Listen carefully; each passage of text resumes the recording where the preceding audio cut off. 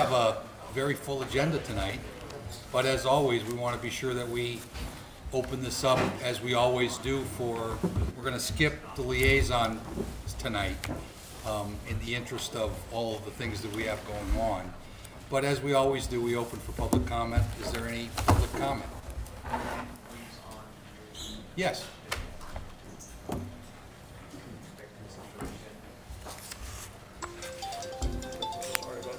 You got to identify yourself, Andy, first. Andrew Friedman. Yeah. Good. So my name is Andrew Friedman, as I just said, and I'm speaking on behalf of Becky Lieberman and Alan Rosh and myself. The three of us are part of the budget parent team for the high school. And last night the superintendent gave us a preview of the proposed budget cuts and what they will mean for the high school. The three of us were very discouraged by what we heard last week. And although there are many proposed budget cuts, we feel that the following proposed changes will have the greatest negative impacts on education at the high school. The first one is loss of approximately 4 full-time teachers, maybe more depending on contract negotiations. And the second one is elimination of college prep from the curriculum, which will could lead to a subsequent increase in class size for all the English and math programs, and might make it more difficult for students who are placed up into higher level classes, make it more difficult for them and require more of the teacher's time to assist these students, and which may detract from the education of the strong college prep students, now that they'll both be in the same class. Obviously, there's also cuts to middle and elementary schools that will also ultimately have a negative impact on the high school, as well as elimination of funding for computer technology, such as repairing servers, routers that break down. We note that the projected school budget shortfall is relatively small, about $1.5 million compared to the projected total town revenue of $92.5 million. So we would like to pose 2 questions to the board this evening. Are there options that can be taken to address the fiscal 2018 budget and immediate challenge to close the $1.5 or $1.8 million school budget gap? And then on the longer term, we were wondering what steps could be taken to develop a more permanent solution to address what appear to be repeated shortfalls in the school budget. And then, in summary, as budget parents, we will continue to work with the superintendent and the school committee to help see that our education dollars continue to be used as efficiently as possible. And finally, we find that almost universally, other residents that we know say that the quality of the Reading school system was a driving factor to move to town. And we all know a number of families now who are dissatisfied with the school system and have decided to send their children to private schools. We're deeply concerned in the near future that the effect of these budget cuts will be a cause for more families to make the same decision. We're asking the town leadership to make it a priority to find a permanent, long-term solution to these consistent budget challenges. So, and I'll email you all an official copy of this from the free budget. Well, it's very timely, and thank you very much. Budget is the focus of our whole meetings tonight. So that's why we rushed to get some. Comments are welcome. Thank you. We have some business before us. Any other public comment? Tomorrow.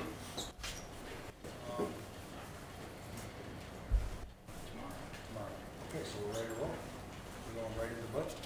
Yes. There's a forum of the trust fund commissioners here. Okay, you coming to order? Yes. Okay. So the trust fund commission is in business for tonight with the quorum. Yeah, maybe we could solve the problem. Andy, you got him in the back there. Talk to him. The other guys were all in my Well, as I mentioned, budget overview is what this is all about, and I think Bob, would you like to pick it up? Please. The next 3 nights, the town department heads will take turns going over the impact of the FY18 budget on their department. I'm starting with a brief overview, maybe 10 minutes of a presentation tonight. I'll be followed tonight by Administrative Services Director Matt Cornelis. And following Matt will be Sharon Angstrom, Town Accountant, to talk about the Finance Department. I'll come in and talk a little about benefits and miscellaneous costs. Joe Huggins, the Facilities Director, will talk about facilities. And I'll finish up tonight with a brief overview of debt and capital. Tomorrow night we'll start out the evening with a badge pinning in the Police Department, and then police and dispatch budgets will be reviewed by Chief Segala. After that, Chief Burns will review fire and emergency management services, and finally Assistant Town Manager Gene Delios will review public services. On Thursday, the library trustees and Amy Lannon, library director, will review the library's budget. Jeff Zager will review the public works budget, and I'll finish up with a discussion of the enterprise funds. We may also have some concluding discussion. There's time for that on Thursday. But just to be clear, on January 24th, which is the next scheduled Selectmen's meeting, there is time on the agenda at the end of the evening for an hour or two if the board wishes to have a wrap-up discussion. You're going to hear a lot in the next 3 days in a short period of time. We did it this way on purpose because we knew this was going to be a difficult budget year. Honestly, if you hear things tonight that cause you to need to schedule another January meeting, that's one of the reasons we did it this week. I appreciate the fact that the board is meeting for 4 consecutive nights. It sort of has to break some kind of a record in Reading. And I want to start off my remarks by saying that for the first time in 3 years, our official org chart is unchanged from last year. So that's a nice story. And I wasn't sure if the community here or at home would be different than it typically is for budget meetings where this is a tough year. So I thought I'd take a step back and just do a little bit more of an overview than I normally would, and just make it very clear that the 3 beige boxes you see up there are 3 elected boards. If you will, they are each sovereign nations. They talk to each other, they work together, but they have very distinct and unique responsibilities that is only theirs. The selectmen in the last couple of years, I'll give them credit, have given the town manager many unachievable goals, but one set of goals that was achievable was to work very closely with the school department, and specifically on 4 areas in a collaborative manner, because the selectmen all believed that until we could say that our house was in order and we were efficient, the selectmen were not willing to ask the taxpayers for an override. So that work wrapped up last summer. And specifically, we worked on technology, HR, facilities, and finance. Schools have made really good progress in all those areas. Our collaboration ranges from sharing an employee in HR to sharing resources and knowledge in technology especially. And I can report that the school department's sort of internal organization in those 4 areas is very strong right now. It's very good. Also, as a matter of an overview, those that were involved in the summer listening sessions have seen this, but I'm going to do a quick picture of how Reading looks compared to peer communities. We had 2 independent consulting firms in 2008 and then in 2013 statistically analyze Massachusetts communities. The first thing they both agreed to was throw out the form of government of a city run by a mayor. I hope Rob Dolan's not listening, but mayors are always very inefficient, except for Matt Rose. So that was the first rule, and you can see, and it's not important that you know all the names of the towns, but you can see geographically a lot of the peers are around us. These are towns that statistically look similar to Reading, and parenthetically, I was up in the northwest corner of the peer communities this morning. I spent the morning in Westford. It was really interesting. To the naked eye, Westford looks very different than Reading, but there are actually a lot of similarities that I learned while I was up there. And the reason those peer communities are important is we compare ourselves not necessarily to individually each one, but to the aggregation of all of them. And as we discussed last summer, I'll just give 2 quick slides on revenues and expenses. Peer communities, on average, they spend more of their budget from the tax levy than Reading does. That by itself does not mean taxes in Reading are high or low, but it just says that peers tend to rely more on the tax levy. Inside the tax levy, it's certainly very instructive to see that we each gather about $54 million from residential property taxes, but then on average, our peer communities collect $12 million more from the commercial, industrial, personal property sector. That was a discussion that's been in front of the board for the last 2 years, and frankly, one of the driving factors in the board agreeing a year ago to go out and look for an economic development director, who we hired about 3 or 4 weeks ago, from funds that are one-time funds, and we've hired him for 3 years, telling him that he needs to fish or cut bait. So he needs to increase property taxes to pay himself, and he's good with that. It's almost like being on commission. The areas that Reading has to rely on, since property taxes is not it, is state aid, and that's largely driven by the high amount of students we have in Chapter 70 funding, even though our Chapter 70 funding is at a minimum. And then local receipts, part of that being the dividend from the Light Department. In terms of how we spend our money, looking at it really quickly, it doesn't seem like much of a difference up there. You know, plus or minus 1%, not really statistically a big deal. Let me hit a couple of highlights. Under public safety, the way we do our accounting is not identical to all other communities. Our ambulance billing takes in about $800,000, $850,000 a year. That revenue is then shared with the school department. Not every town does it that way. Some public safety units keep all that revenue. So that largely explains the increase above, you know, a flat public safety spending. At the bottom of the list, town hall, general government, we are a little bit low. We are spread a little bit thin at town hall. And as what happened during the listening sessions in the summer, probably the most interesting number on the page was education. We spend a little bit more on average as a percent of our funds available on education than our peers do. That is absolutely consistent with the fact that the per pupil spending is low, because we have substantially more students than an average peer community does. So we spend more than average, but we have a lot more students. The benchmark to me is always Stoneham, where we have double the amount of students for a very similar sized town. And students are the largest, certainly educational cost is the largest portion of anyone's budget. So is it a revenue problem? Well, hard to say. You know, we do have lower tax levy. Is it a spending problem? None of these areas are certainly out of control. Can I back up for a second? Sure. So, interestingly, the average peer has $11 million more to work with than we do. Yes. And that's very telling. I mean, you know, to the public comment, you know, we come up a little bit short, but compared to our peers, we're absent $11 million. Yeah, and I didn't bring the chart, but we used it a lot last summer, showing, you know, the average single-family tax bill, and much to some people's surprise, the average single-family tax bill in Reading is below average of our peers. It was anywhere from $500 to $800, depending on how you measured it, below average. And you know, I'm a taxpayer too. It doesn't always feel that way, but that's what the facts were. You know, a real simple example is North Reading. Their property taxes on average are, I think, $1,200 higher than Reading.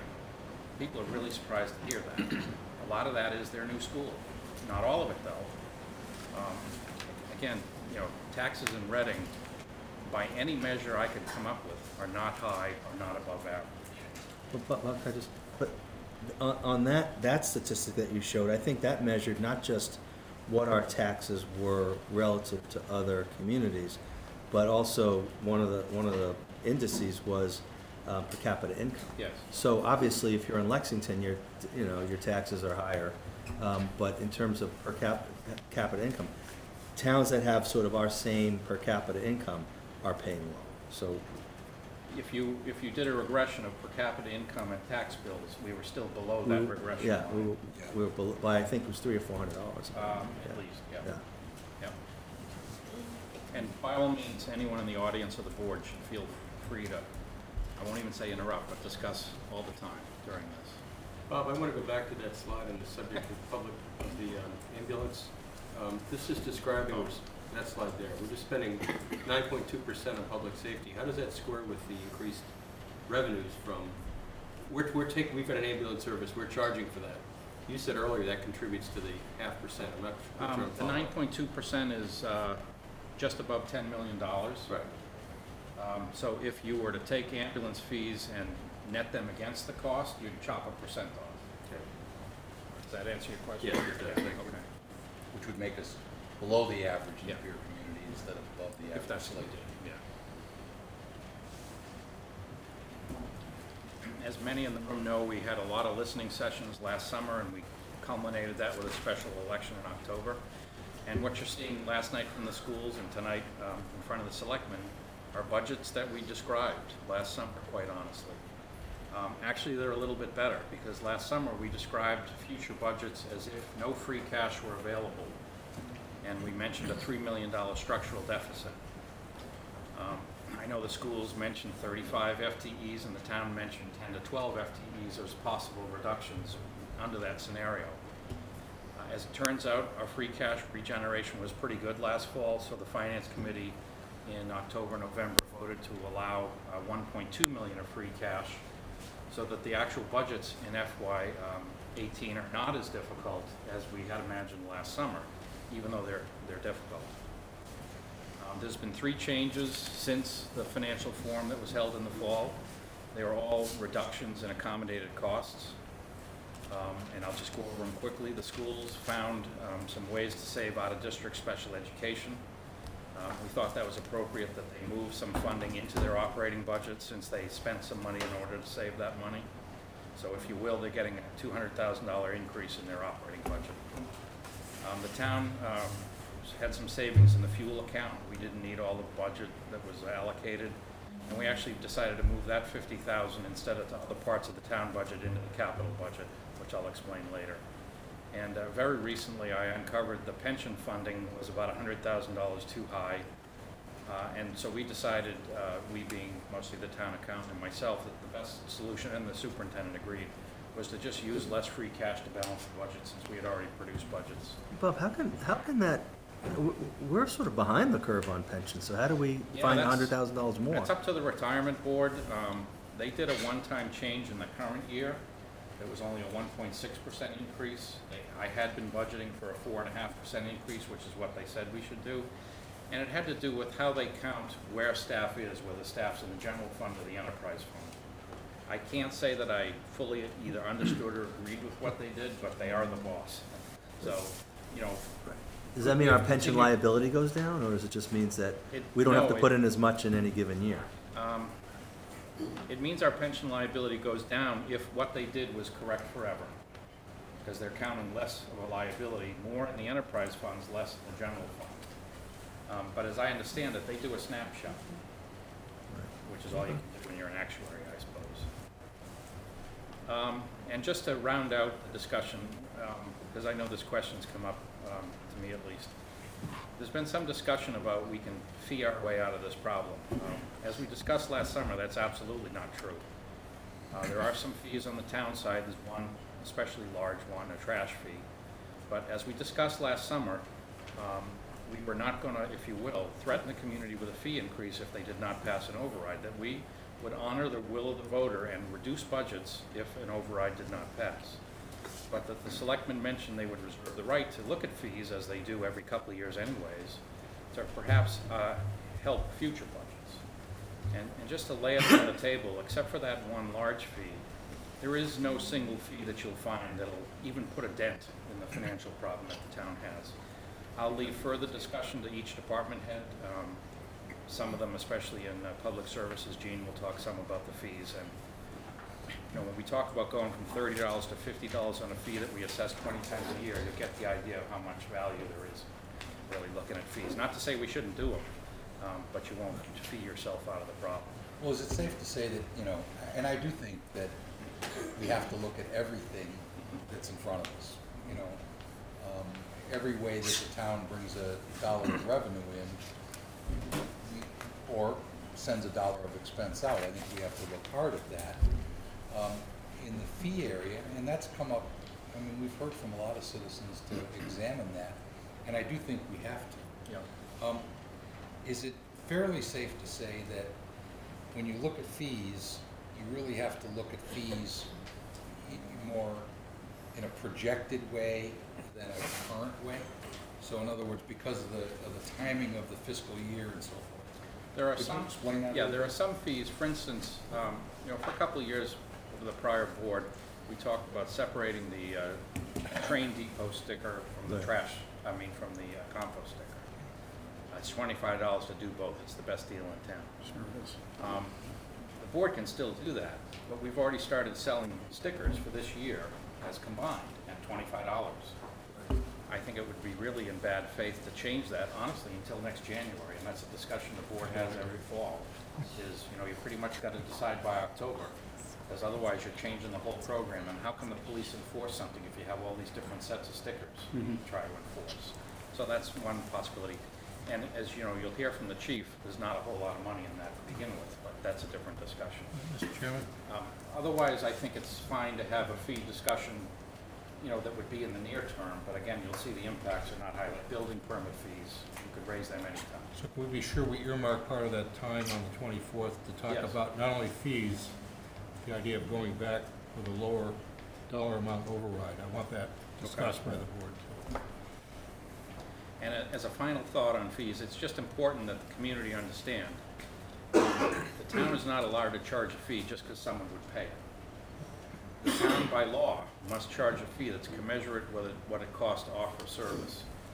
So if we offered square dancing at the senior center and people would pay $10,000 for it, we can't charge that because there's no way you can justify that as a cost. So in the background, sometimes that's a hidden discussion because, you know, you think, well, you know, this is my alternative, I would gladly pay that. The town has to be able to justify through some accounting method that the town accountant will scrutinize. Yes, we can charge that fee because it cost us that. We can't make a profit on a fee. Well, it seems that that's designed around the idea that, you know, citizens vote their, you know, I mean, the tax revenue flows in a prescribed way by law. The only change to that tax revenue is by vote, by override or by debt exclusion. And so it seems to me that that probably connects the dots on if you don't get a tax increase, Right. you can't really create a tax increase by arbitrarily picking a number for a fee. That's correct. Is that fair to say? Yes. Yeah, Mr. Chairman, but I think some of the fees that have been sort of discussed publicly and on here are standard fees for service that other towns charge that, you know, are easily justifiable by just even looking at some of our peer communities. If you look at the parking, for example, if you happen to live in North Reading and you drive to the Reading Depot to take the train into Boston, you're paying $4 a day at the MBTA lot. That's $1,000 a year. So, you know, I'm not saying we're going to charge $2,000 a year, but certainly a discussion that charges somewhere south of that, but north of 25, to me seems, you know, I do think we have to have justifiable. that discussion, Yeah. Barry. I think that, you know, we need to earmark plenty of time on the 24th to turn all the rocks over in that regard. And, you know, and I'm not suggesting you shouldn't do fees because it's some kind of a mask for new taxes, because I don't really believe that. I think we have to, and the law prescribes this, we need to look at how we can charge fees that actually match up to, you know, what a cost would normally be. I mean, and I think that's true. I know there was some examination of that in some of the fees that the school department was levying as well. That, you know, the law is pretty clear. You know, you need to, you can charge fees that match costs, and then you take the fees in and you spend them on costs. I mean, it's, you know, and I think it's notable that when the town takes in a fee, we take correct me if I'm wrong about this, Bob, but I think when we take in a fee on the town side of the accounting, we take 100% of that fee and bring it into our general revenue account. And then when that's redistributed, the way that we've been cooperating with the schools and the school committee is that even though that would be a town fee, 100% of it would come into the revenue stream, and 66% of it would go to the school, and 33% of it would be retained. Do I have that right? That's I accurate. mean, roughly, I know that. It's correct as a philosophy. There's been very few exceptions. One year, the board voted to raise ambulance fees in order to help the fire department with a specific reason. Right. But yes, generally, that philosophy is exactly right. Okay, Mr. Chair? yes. 3 questions. So on that same topic, that is not always the case on the school side though, right? For example, athletic fees remain within the school. I think it's generally never the policy on the school side. Okay. The second point is, the nice aspect of fees that I find is that the burden falls upon those that use the service. That is, it's a user tax, if you will. And that way it's driven by those that benefit, if you will, from parking or trash pickup or whatever it is. So the one aspect of that that is attractive is, while there's a cost, it's levied on those that get the benefit of that cost. The other part of the discussion on the 24th, I think, has to also be the cost of that revenue. These proposed changes don't come free. You've got to tabulate, you've got to measure, somebody's going to track, chase down the exceptions. So there's a cost of cash that goes along. Yeah, with it's it. not just as simple as fee in, and suddenly that paints itself to a bottom line number. Of course it doesn't, it definitely doesn't do that. No, but there's certainly things that you can do to look at that from a cost standpoint, because that's obviously one of the biggest things. And it's great that you're taking this X amount of dollars, but does it cost you that X amount of dollars to Somebody's take got it to in? issue the ticket. Well, you have to understand what the There's net, definitely ways to look at that, though, I think, from a, that aren't as, apples to apples, so to speak, when it comes to those dollars. Mark, you had a Thank you, John. Mark Doctor from Precinct 1, and Chair of the Finance Committee. I think this is actually a very important area. I appreciate the opportunity to talk about it for one of the meetings. But there are a lot of fees at this point that aren't necessarily at the appropriate level, necessarily covering costs. I'm not sure I completely agree with this, not just what the market will pay. I understand the restrictions as it Could you relates repeat to that the last cost. sentence? I didn't hear that. The statement here, the last statement on the board, fees must be justified through analysis of cost of services, not just what the market will pay. I think Barry brought it up also that there's an opportunity cost. If other communities are charging certain things, if there's a market rate for Doesn't matter. ambulance. Doesn't matter. Well, That's state law. So that would argue then for parking, we can't ever have We parking. need to justify whatever fee we want to charge for parking. The MBTA does not need to justify their $4 under the same rules. Right, But if so North Reading had a station and they were going to charge $4, they would have to justify that. Right. I guess my point is this. I think that there is justification that can take place. I think this is an important area for us to look at. It's been kind of perhaps a little bit of a give back in some cases to the residents. And I think it's important that we take a look at it. Well, it needs to be identified, isolated, and then understood. Right. The cost of, to John's point, there's a cost of a fee. Nothing's for free. Yeah, so you gotta really, and I think that, the sense I have from Board of Selectmen is no stone goes unturned here.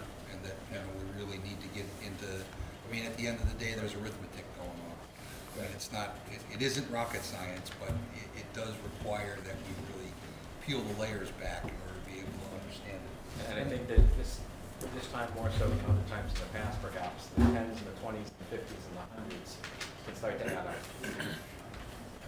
And I think, to your point, Mark, it'd be an interesting look at things, okay, if the state's telling us that it's not just what the market will pay, it's things in regards to cost, what does it cost for a parking space for the town to keep that parking space?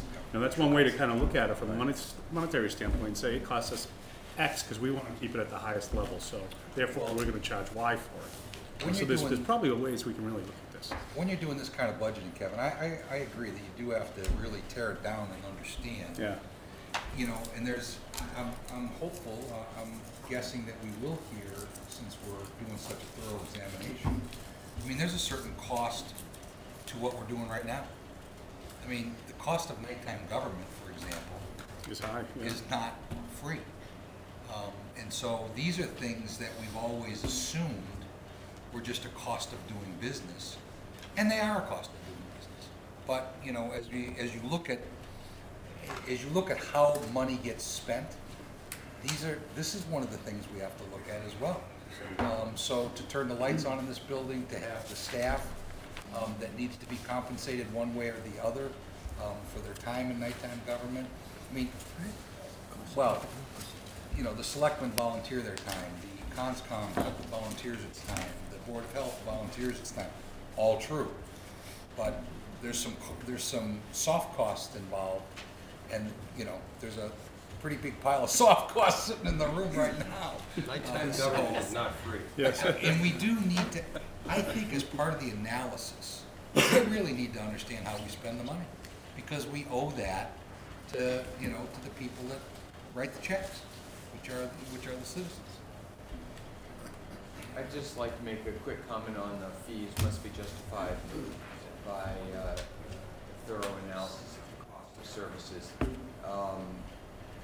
I think that you could ask, maybe this is an overreach, but you could ask 10 different accountants to justify the cost, and they'll come up with 10 different ways to justify it.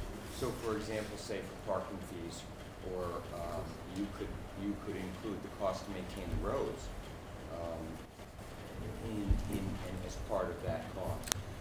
Andy, I don't disagree, and I think all of that needs to be, I mean, I don't think that if you're going to increase a fee, you want to necessarily make it the smallest possible fee. You want to make it a fair fee. Right. That actually encompasses all of the potential costs involved in how you arrive at that number. So, you know, the one thing you can't do is just look to market forces, because we're not that kind of a business.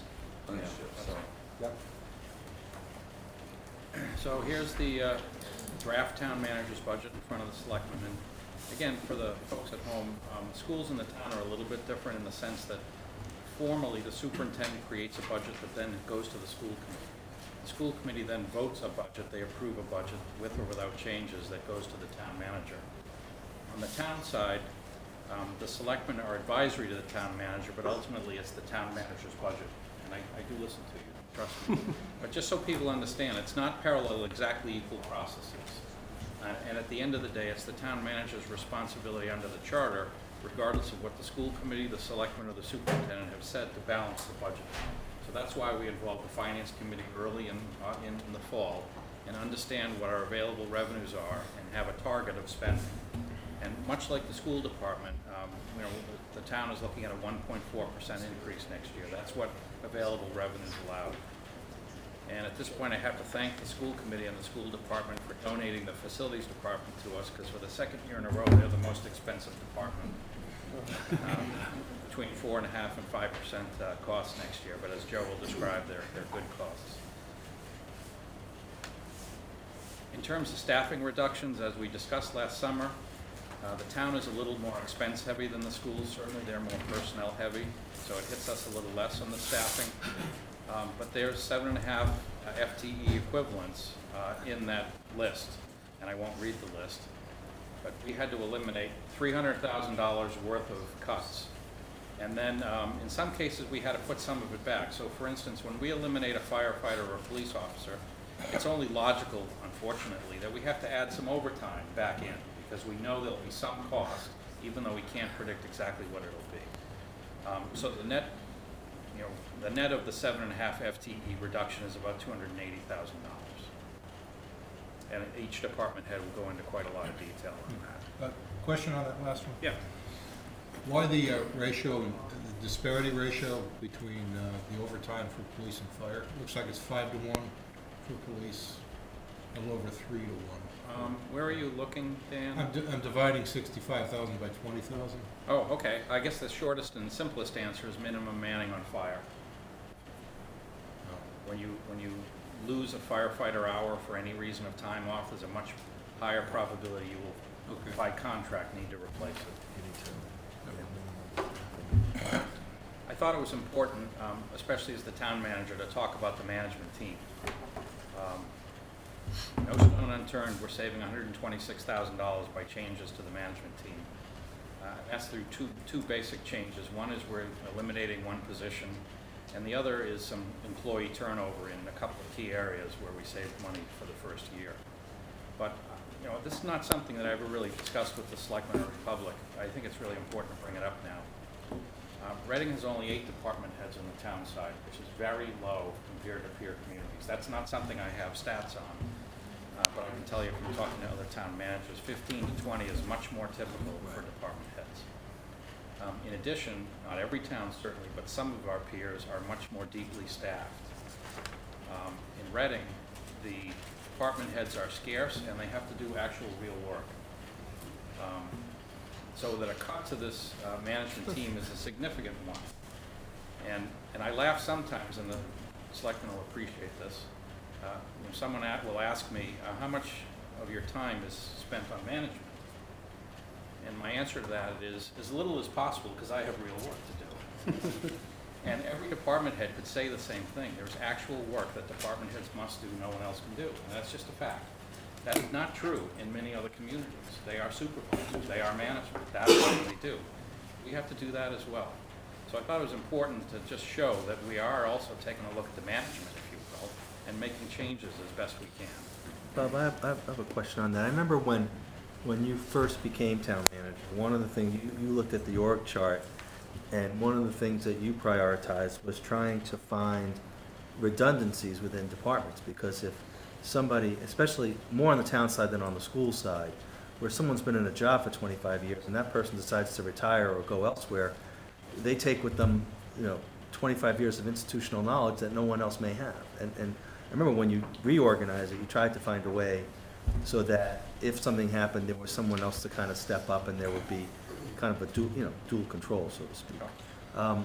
The fact that we have 8 department heads and you cut it a little bit more, are you sacrificing any of that? The one reduction was in the one single department that had 2 assistant department heads, the biggest one, Gene's department. So now we just have 1. So we still have that redundancy. It's not nearly as good as it was, quite honestly. And that was through attrition. Yes.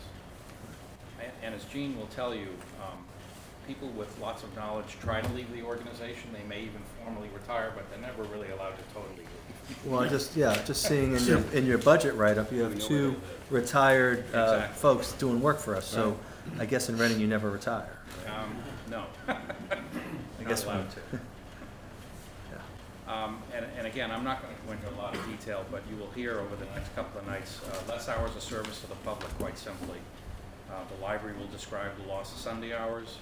This building will close 260 hours weekly, not weekly, but over the year. That'd be a big change. That'd be a trick. Particularly as the assistant town manager will review, there will be less staff participation in community events.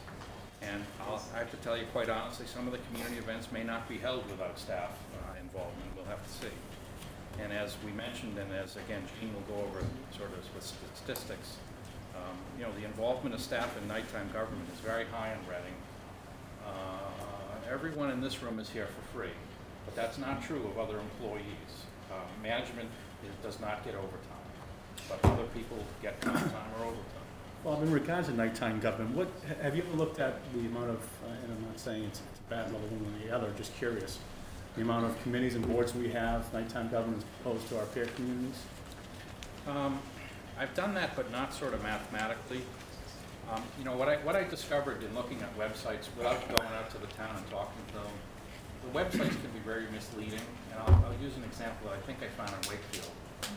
Obviously, I can visit them, and I do frequently. They list groups on their website as a committee of the town that are not formal committees of the town. They're a group of citizens that do something interesting, and so they list them as a resource, but they have no involvement with the selectmen or the employees other than a group of interested residents. So that's why it's a little hard to measure, because you can't just go on a website and look and figure it out. Right. I would say that in general, our volunteers, we have a high amount of volunteers and they're very exuberant about it. Yeah. And if you're looking for a fee to impose, I think volunteer fees would probably help balance the budget. I said that once, and a certain committee was not appreciative. Converted wages, you said. Exactly. A fee to serve. Yeah. I thought we had that. Seems like It's called your time. Also, it's important, you'll see a budget in front of you, you'll see some specific changes, but what you don't see is, honestly, in the parlance of the schools, where level services are. And I've just thrown one example out there. You're going to see Chief Segala talk about the elimination of 1 patrol officer. As we mentioned last summer, if an override passed, we would have added 2 officers. So there's a change of 3.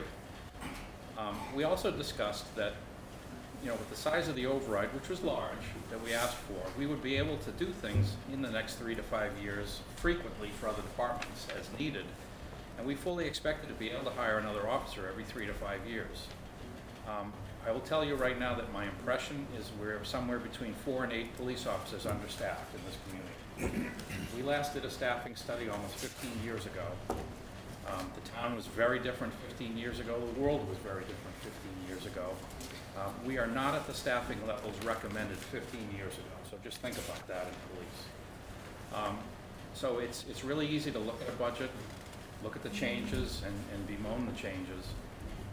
Something Dan mentioned to me a little while ago is to do a zero-based budgeting, and that just doesn't work in the public sector. But the philosophy of it is really important.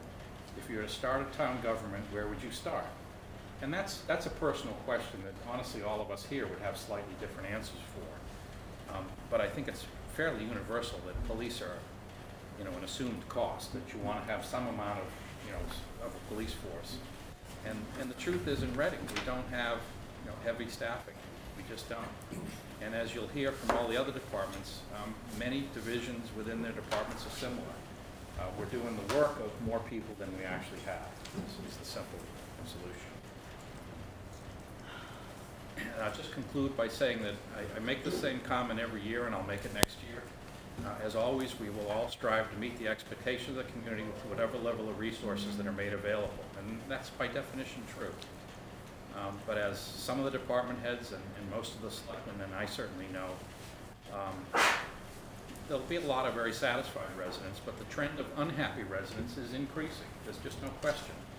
And that'll be true of both the school and the town side as we eliminate services that they've come to grow used to.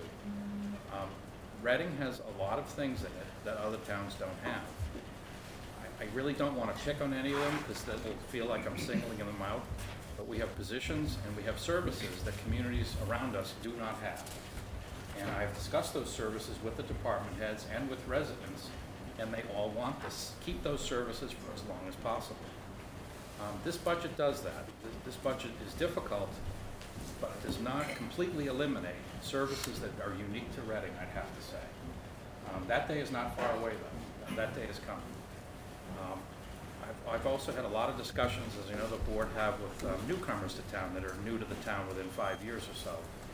And a lot of them chose the town, the comparables are often Andover, Winchester, Reading, for whatever reason. And Reading was chosen because it's a high-value town. You get a lot of services for what it costs to buy a house, and parenthetically what the property taxes are, which really wasn't the decision. That's an imbalance that cannot continue. Our low amount of property taxes cannot support the services that they thought they wanted as if it were Lexington.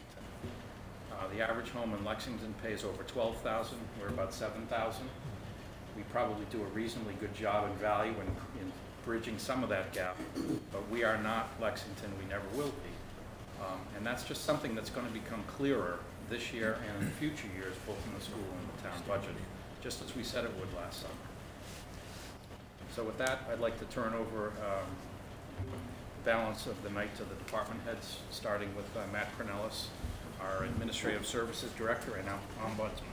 Mr. Chairman, can I ask one more question of Bob before you leave the podium? So I know over the last few years we sort of looked at doing budgets, not kind of year by year, but sort of looking into the future a little bit. So as dire as this budget is in terms of cuts that are made both on our town side and the school side, assuming no other revenue sources, whether either fees or potentially a smaller override, what does 19 look like in terms of? Can you make any predictions in terms of what's going to be lost, at least on the town side?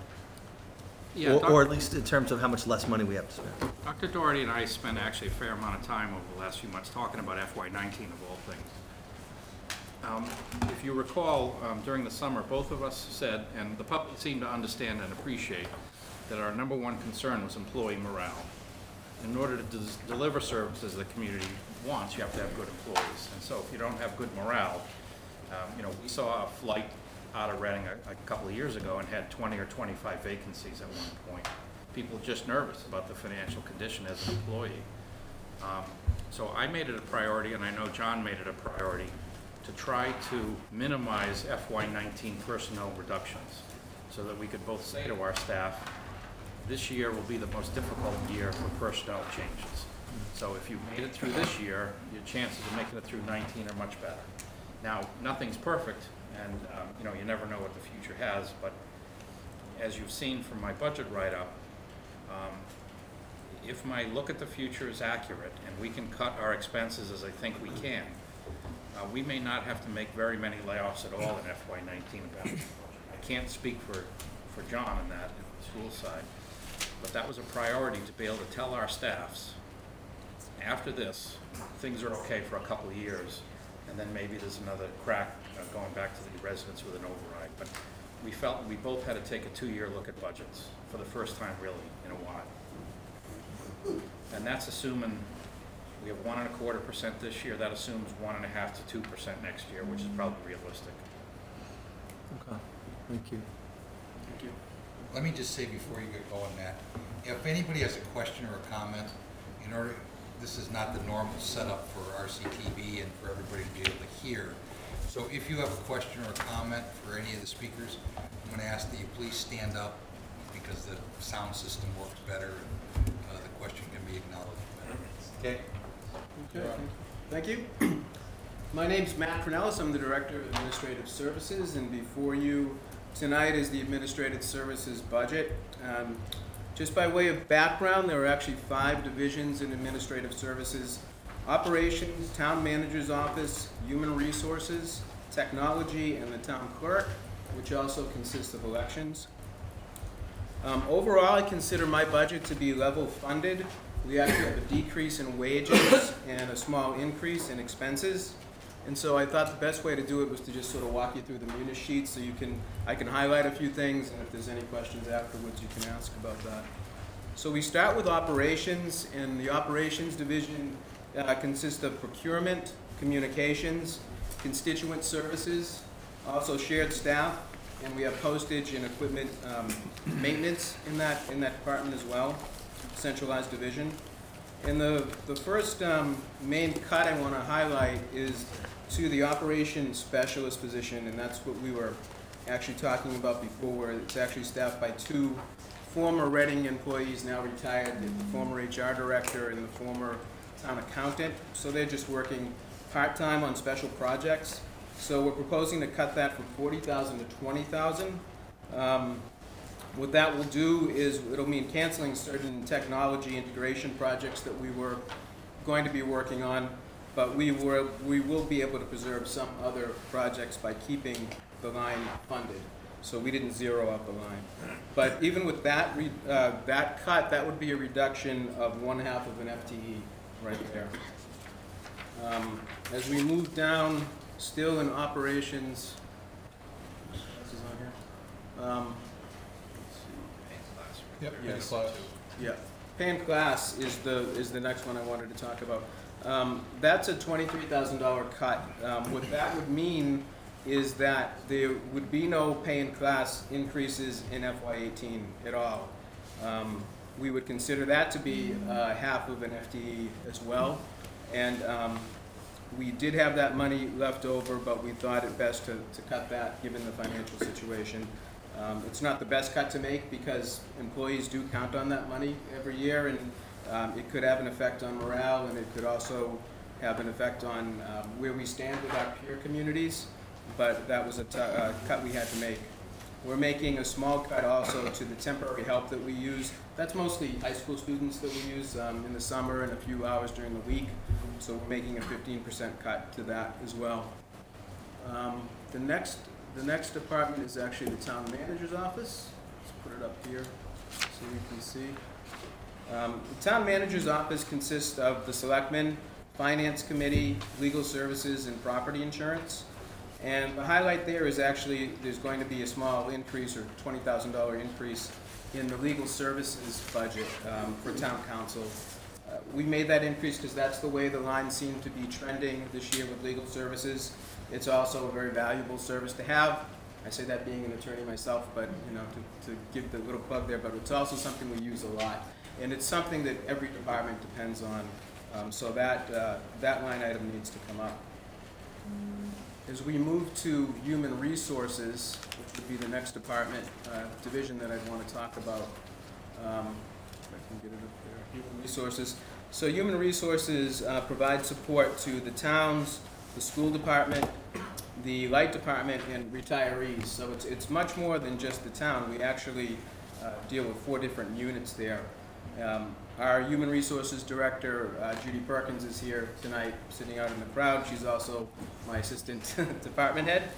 The only real change we're going to make there, we're going to ask to make there, is a cut to the HR professional services. That cut would be basically because we're not anticipating as many assessment centers this year, and that's where that was paid out of under the assessment center line item.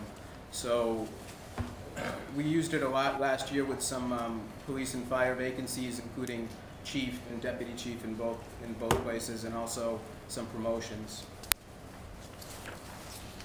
Matt, a quick go back on the Law Labor Council line. Sure. Yep. So you've got that budgeted at $25K this year, proposed to leave it flat, but the run rate in the past couple actuals has been well below that. On the 25K? Well, this year we're going into, though, union negotiations, so that's for labor. Very good. council. All right, that answers the question. They're also planning to review all the contracts. Yes. I knew that. Contract review and negotiation, so we're gonna need that more. Right. But yeah, you're right, during the usual year, we don't use it as much. So while we're there, Right.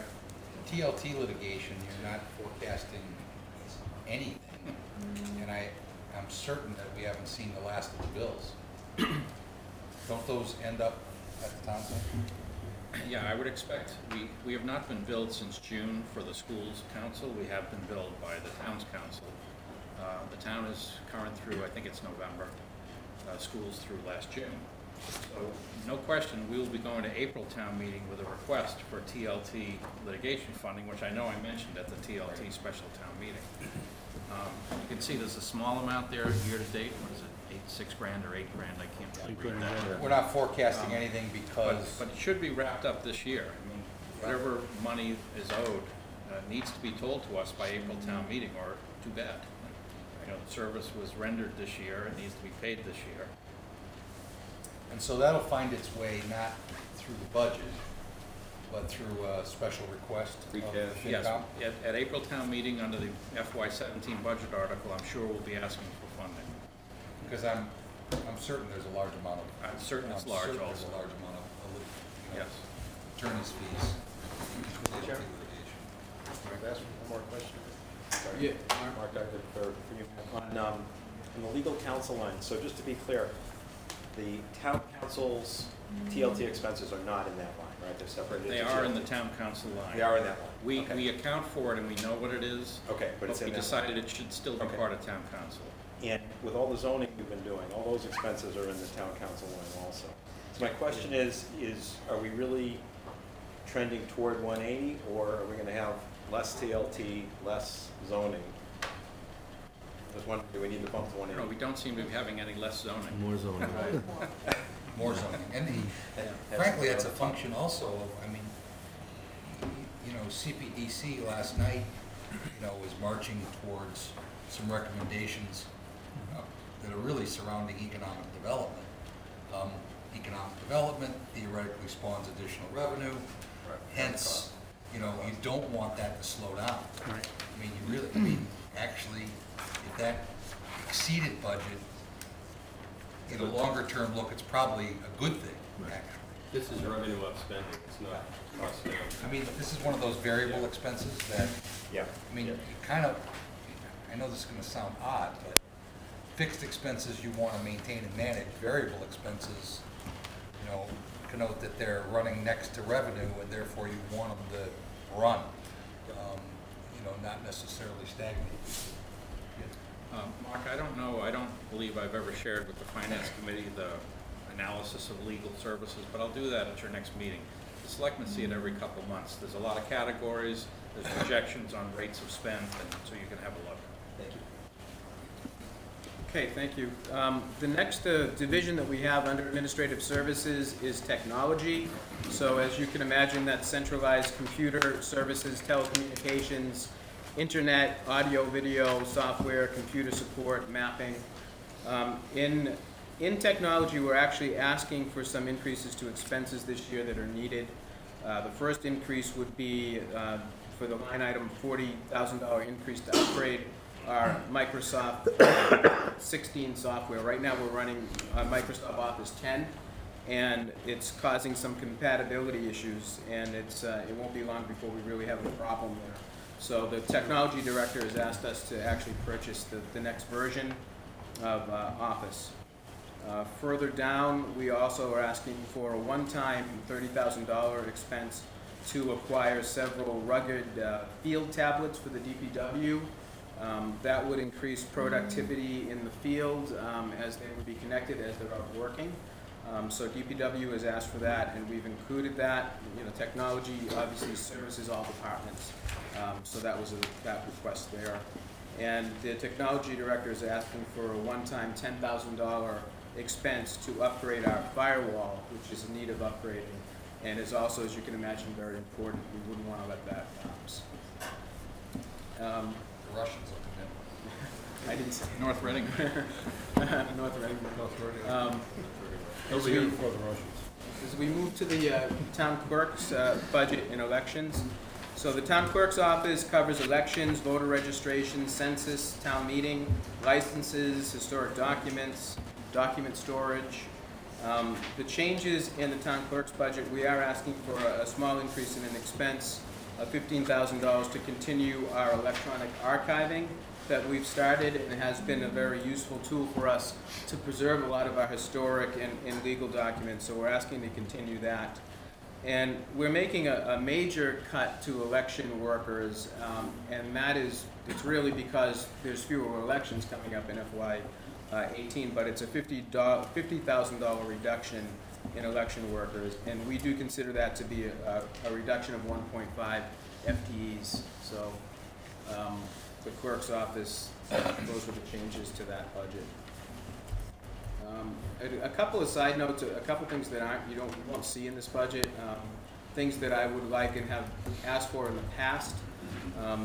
One thing would be the town clerk's office currently shares an admin with the finance department, and it had been in the look ahead to have an admin, full-time admin in the clerk's office exclusively. That couldn't be funded last year. It can't be funded this year, but in talking to the clerk, it would help with customer service and getting through backlogs.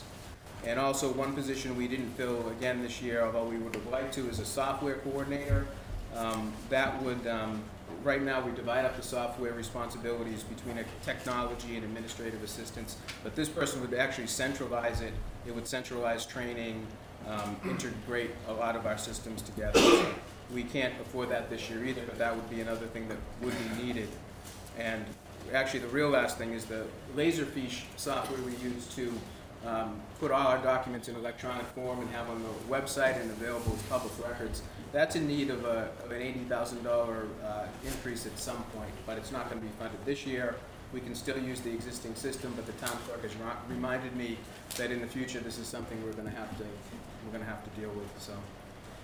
So that's basically my budget in a nutshell. If you have any other further questions, I can answer them, or we can move on to finance. Sure.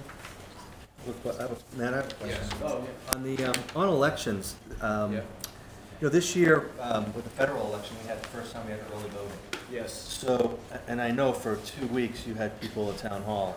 You had to feed them. You had to, you know, pay them. Yeah. What's the? How much did we get from the state for that? And I'm assuming it wasn't nearly the cost of what it cost. And what was the shortfall? Yeah. And do we anticipate?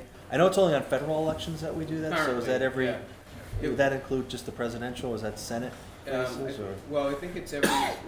It could be actually. They're talking about changing it to even more frequency, but every. I think definitely every presidential election, and I have to check on whether it's the federal election as well. I think it's just every 4 years now, Yeah. because clearly a discussion was so successful. Yeah, they're talking about increase, so it's hard to tell right now. But right now, you can count on the presidential election. So what was the difference between what it cost and what we got back from the state? I think Laura said $3,000 or $4,000. It's not a huge number. Yeah. And for the convenience, I'd say it was pretty worthwhile. I think that Okay. 4,200. That's what it sounded like. And it probably cost us a lot more. Well, And it is mandatory. I did have to buy pizza for everyone in line tonight. Mr. Chairman, Yes. Just a question about the software upgrades. I know it's not a huge part of the budget, but Right. a lot of these, like moving up to Microsoft 10, Yeah. a lot of these software applications now are available online in freeware and function very well, and you don't have to pay for them, you just download them. We do purchase So I was licenses. wondering if you would consider that. Yeah, I mean, we do purchase licenses and we have to do things, you know, by the book, you know, especially we're a municipality. So where that option may be available to other people, not necessarily available to us. What we're talking about is Microsoft Office, you know, the latest version would be 16. There's actually a version 13 that we never upgraded to, so we're still working off 10. But I mean, we could look into other ways to do it, but generally this is the way we can purchase it. If I can add to that, in discussions with the school department primarily, and to some smaller degree with the library, the school department particularly can get deals that the town is not eligible for. So generally speaking, I'd say the schools pay 10 cents on the dollar of what the town has to pay for the same thing on software, because there's educational discounts. However, the penalty for us using anything bought with an educational discount on the town side are severe. Oh, So we have to be really careful. yeah. And we also have to be really careful, as Matt said, making sure we're always licensed. We're a big enough organization that software companies will come after us if we don't behave. But as myself as a resident, they're never going to care. No, I'm not talking pirated software. Yeah. I just To know share. that there's open source software Yeah. out there that performs very well. It does, but the feature set never matches the completeness of the Microsoft Office set, in my experience. It never does, feature for feature. You can find the features. Yeah, it's improved a lot. If I could. Yes, Mark. Matt, can you, back on operations division, Yeah. business admin on page Yes. 6? Yeah. So this like took a bounce 2 years ago. Is that because maybe a person left and wasn't replaced? It went. Yes. I'm looking at ops business admin. Yeah, that was 67, 74, then 43, and then 80. Is that, did we not have a person for a while? right. I guess it was vacant. Part of this predates me here. It's currently filled. It's the business administrator.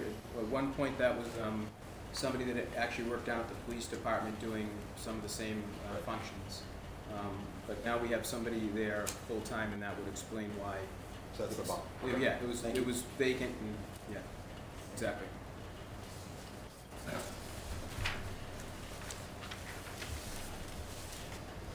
Okay, thank you. All right, thank you. Thank you. Okay, thank you. Matt,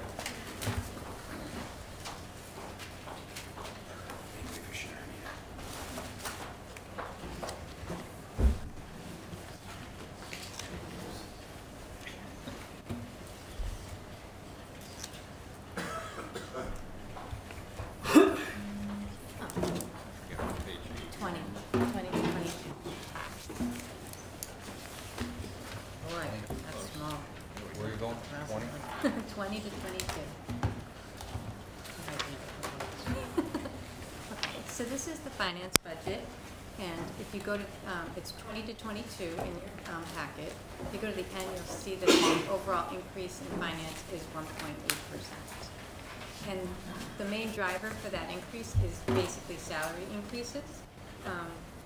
They're all non-union staff in the finance department. There's 12.3, I think, FTEs in the finance department, and they all qualify for the recommended step and COLA increase that Bob had recommended, which was one step at 2% and 0.75% COLA. All the other items seem to stay, we have them flat, we're not increasing.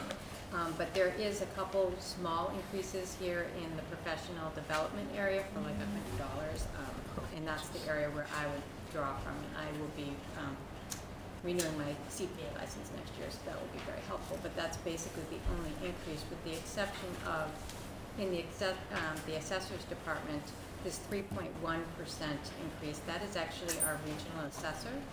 He is actually an employee of Wakefield, and we have an agreement with them, and that increase is based on that contract. Everything else within the department is flat in terms of expenses. The only increase increases we have are the salary increases and that regional assessor. And we did not have any staff reductions in finance, and there's a few reasons for that. First off, we are a shared service department, so we do the finance for the entire town, including RMLD. So there's a lot of volume to what we do, but we also charge indirect costs back to those enterprise funds for our salaries and our expenses. So a portion of what is paid out of finance is actually charged back to enterprise funds. So if you were to cut a person in finance, you're not going to get the savings that you would think because money is coming in from other departments to help fund it. The other key area is the volume of what we do and the nature of what we do, and that is not going away. It's very consistent volume. So, for instance, we do the payroll for the entire town, including RMLD, and that's a bi-weekly payroll. On average, it's about 1,200 employees that are being paid. We collect all of the cash for the town, either indirectly or directly. So most of the payments are collected directly by the collector's office and processed before being posted. And in some cases, we are collecting turnovers from departments for their fees, but then they still have to be verified, approved, and posted. So I think last year we had 128,000 cash receipts that we processed through our office. We pay all of the AP invoices for all of the departments, including RMLD, and that was 29,000 payments. So just as a point of curiosity, it sounds like your department, if anything, picks up an intensity in times like this. I mean, in fiscal 18, we have the senior tax relief program that will go into place. We did not add any additional staff, and we will absorb. Well, so that is really where I was driving. So I know that we've got that change coming down the line, and it's legislation that we went after specifically for a very important reason, and no staffing increase. So let's talk a little bit about, since you handle all the revenues, if there's a change in fees, for example. Now, you just gave me some ridiculously large number of transactions that you. That would increase, like it. So how many transactions are you handling? Well, for instance, the cash receipts was, when I looked it up, 129,000 cash receipts were processed just last year. 29,000 invoices. And then we pay 1,200 employees every week, bi-weekly. And each of those, so for example, in the fee area, we'd have to consider the cost of They could increase, fees. or they could decrease. I mean, if people stopped using something, a fee that we had, if you increase it, we might actually see a reduction. So it could go the other direction depending on what it is we're increasing. But you'd be handling more volume, Yeah. I guess is what I'm saying. Our volume seems to be very consistent as I look back over the last few years. Stays at the same level or a little bit higher, a little bit low, but in the same vicinity, not a dramatic change. You know, I think, Sharon, I don't want to speak for the rest of you, but I think on the 24th, Bob, are you, I think I'd like to invite you. What is the 24th? On the 24th. You don't have to invite her, you can order her to come. Yes, I'm your employee. And I say that because as we start to, really try to have an analysis discussion of, revenue and expense, not like this, but in a more philosophical way. I think that there's real value in having someone like you in that discussion. I'm guessing you guys would probably agree with that, and at least be available to us. Absolutely. Okay. So the volume and the nature of what we do does not decline based on our financial situation that we find ourselves in. So to cut staff here would really be painful for us because our volume is not going to go down. We have 9,000 parcels and the assessing is doing all of that. The billing is still going out. We're still collecting all that real estate tax. All of that stuff still has to be done, and I don't think anybody would argue that they want any of that to go away. You don't want to not collect the money. You don't want to pay the bills. You have to pay the payroll. And so our functions are not something that we can stop doing, I guess is my point. And we are, in fact, going to do a little bit more in fiscal 18 because of that senior tax relief. Yeah. But our assessor assures us that he thinks that, he can cross-train some of our collectors to oversee these applications and see if we can determine eligibility and do it without adding anybody. And hopefully we can. It's the Reading way. Right. Also, I think We got a lot of volunteer help from the senior. We could probably get some tax workers to assist as well, absolutely. So I didn't have a whole lot to share, so if No, you have any that's questions. meaningful, yeah. I think you're good. I'm good, Thank you. thank you. Thanks, Aaron.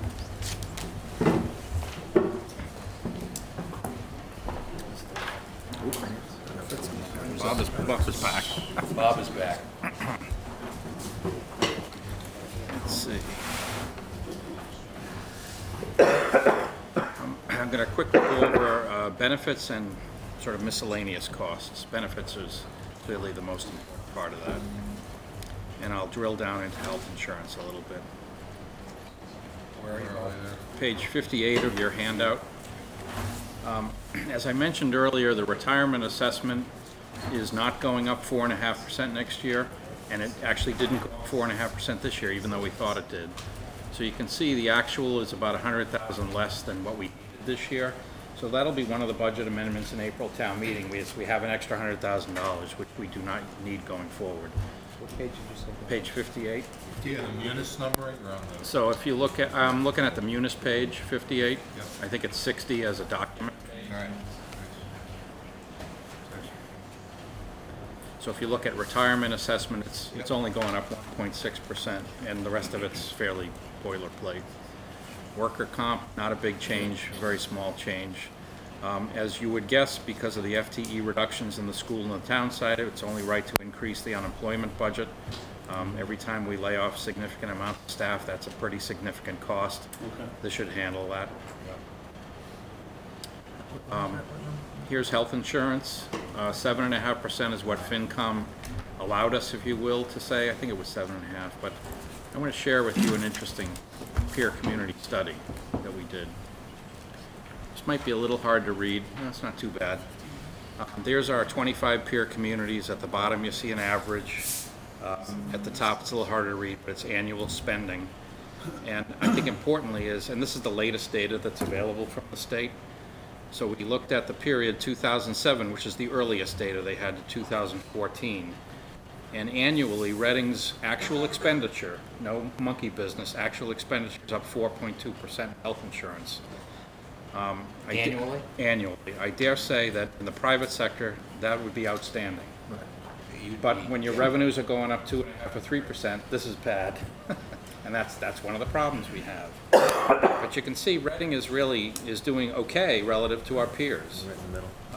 4.5% is the statistical average. I still think North Andover was doing something funny to have a reduction. I don't know what. Well, I think they. Stop paying the I mean, they went bills. from 9,000 to 6,000. They must have just laid off like 2/3 of their workers or something. I don't know. But even allowing for that, we are below average in our run rate. So that was good. And the employees work hard at this, actually. We have to negotiate this with the PEC. It's all the unions of the school department, the town, and the light department that collectively bargain with the town manager. We've had a historically good relationship. Effectively, we're 71-29% partners on the same problem. The town pays 71%, the employees pay 29%. That's also a slightly high figure for employees relative to our peers. Our peers are still closer to 25%, although they're climbing up. They used to be down below 20%. They're definitely climbing up. And at 29, we're still ahead of almost every community. Yeah, yeah. So this also includes the buyback feature that we have. Correct. To choose a spouse's So coverage instead we've of done ours. that, I think, for 3 years or maybe 4 years. I think we've saved about $500,000. Does that sound right? So we're paying some employees not to take health insurance. It's like paying the farmer not to farm corn because it's too much How corn. many people have actually taken part in that? Do you know how much a year? Is it like 15 a year or something like that? Maybe it's more. How many people? It's increased over the past 2 years. I'm guessing it's around 35. Yeah, so let's say it's 35. That's just to remember, that's a split between light department, water, sewer, stormwater, and general fund. So it's not all a savings in the general fund. This is a blended number then, this number on the screen, it's net of that. This is only general fund. This is only general fund expense. But that program has reduced our cost For those that are not familiar, we effectively, you have to meet certain parameters. If you've been on the health insurance for the town for 2 or more years consecutively, and you have a spouse that has an alternative plan that is recognized under federal and state law, we will pay roughly 25% of the savings for them to exit the Reading plan to go on to a spouse plan, and we keep 75% of the savings. So that's something that few communities have done, but it's becoming increasingly popular. You know, it's not a good long-term solution to the health insurance problem, but it's a pretty good short-term solution for Reading. Can we increase the splits and get more people? We've talked about that, and our splits are a little bit higher than the few peers that do it. And we did increase it from roughly 20 to 25%, and we did elicit a little bit more interest, but generally speaking, I think that 75-25 is about the right place. Well, you gotta redirect the cost, you know, I mean, there's added cost to the family when they, you know, it's from one pocket or the other. So, they have got, you know, they've gotta show a net gain in order to make that change. I wouldn't make that change unless there was a net gain, so. And as a percent of the budget, I hadn't run it off this chart, but I had run it a year or two before. Reading spends about 10% of its budget on health insurance. There are some communities, not necessarily our peers, typically cities, that spend 20% of their budget on health insurance. So, although health insurance is obviously a national problem and a local problem, in Reading, it's not as bad as it could be. The problem is we have a relatively comparably low baseline expenditure, but that does not mean that our annual increases are also well behaved. I have not heard a formal number out of any insurer for next year, but informally I'm hearing the GIC will be above a 10% increase. I would expect our health insurance plan, Maya, will be something very expensive, although I don't know where. It's such an impossible area to predict. We do have good relations with the unions. We used to be able to have bells and whistles available to reduce premiums. Honestly, at the federal level, 2.5 years ago, those bells and whistles all went away. No one knows how to price health insurance anymore. It's not an actuarial science anymore. We used to be able to say, well, if you change your copay for the emergency room from $50 to $200, you'll save 0.25% on your premiums. No one can say that anymore. They don't know what the cost of health care is. Is that why the premium line is up as high as it is? Well, we don't have the tools to combat it anymore. So for many years, we basically pushed costs onto employees, quite frankly. You know, hundreds of thousands of dollars got negotiated, if you follow Dan's earlier comment, onto the users. Right. So the more you used health insurance, you know, we had those that use it the most pay the most. And again, it was collectively bargained. Everyone agreed it was a good idea. We would have the appetite to do more of that, but those tools don't exist right now. It was easy. There was a time when it was easy to have a discussion around how those tools worked. There's no uniformity to the way that those tools work anymore. They're kind of all over the place. So, yeah, I'm guessing that's not going to change. The only tool that we've heard of is a limited network. Is out there certainly in the private sector, and one has been offered to us. But just as an example, Children's Hospital in Boston would not be part of our health insurance anymore. And so when I say that, I don't mean the copay would be worse. I mean if you go to Children's Hospital, you are entirely on your own. So that's also a philosophical discussion. As an employer, is that the right thing to do to our employees? If suddenly one of their kids gets sick and they have to go to Children's, is that position we want to put our employees in? People come all over the world to go to the hospital. Yeah, we've generally decided no, that's not responsible. That's not being a responsible employer. But that's the kind of sort of outrageous choices you have. Having that right down the street. There are some of these blended approaches to self-insuring as well that are. Yeah, Judy's talked about that. She comes from that background. You know, and they can create savings, but there's a certain element of risk because there's a certain element of what you're self-insuring, and so that can dramatically change your premium inflow.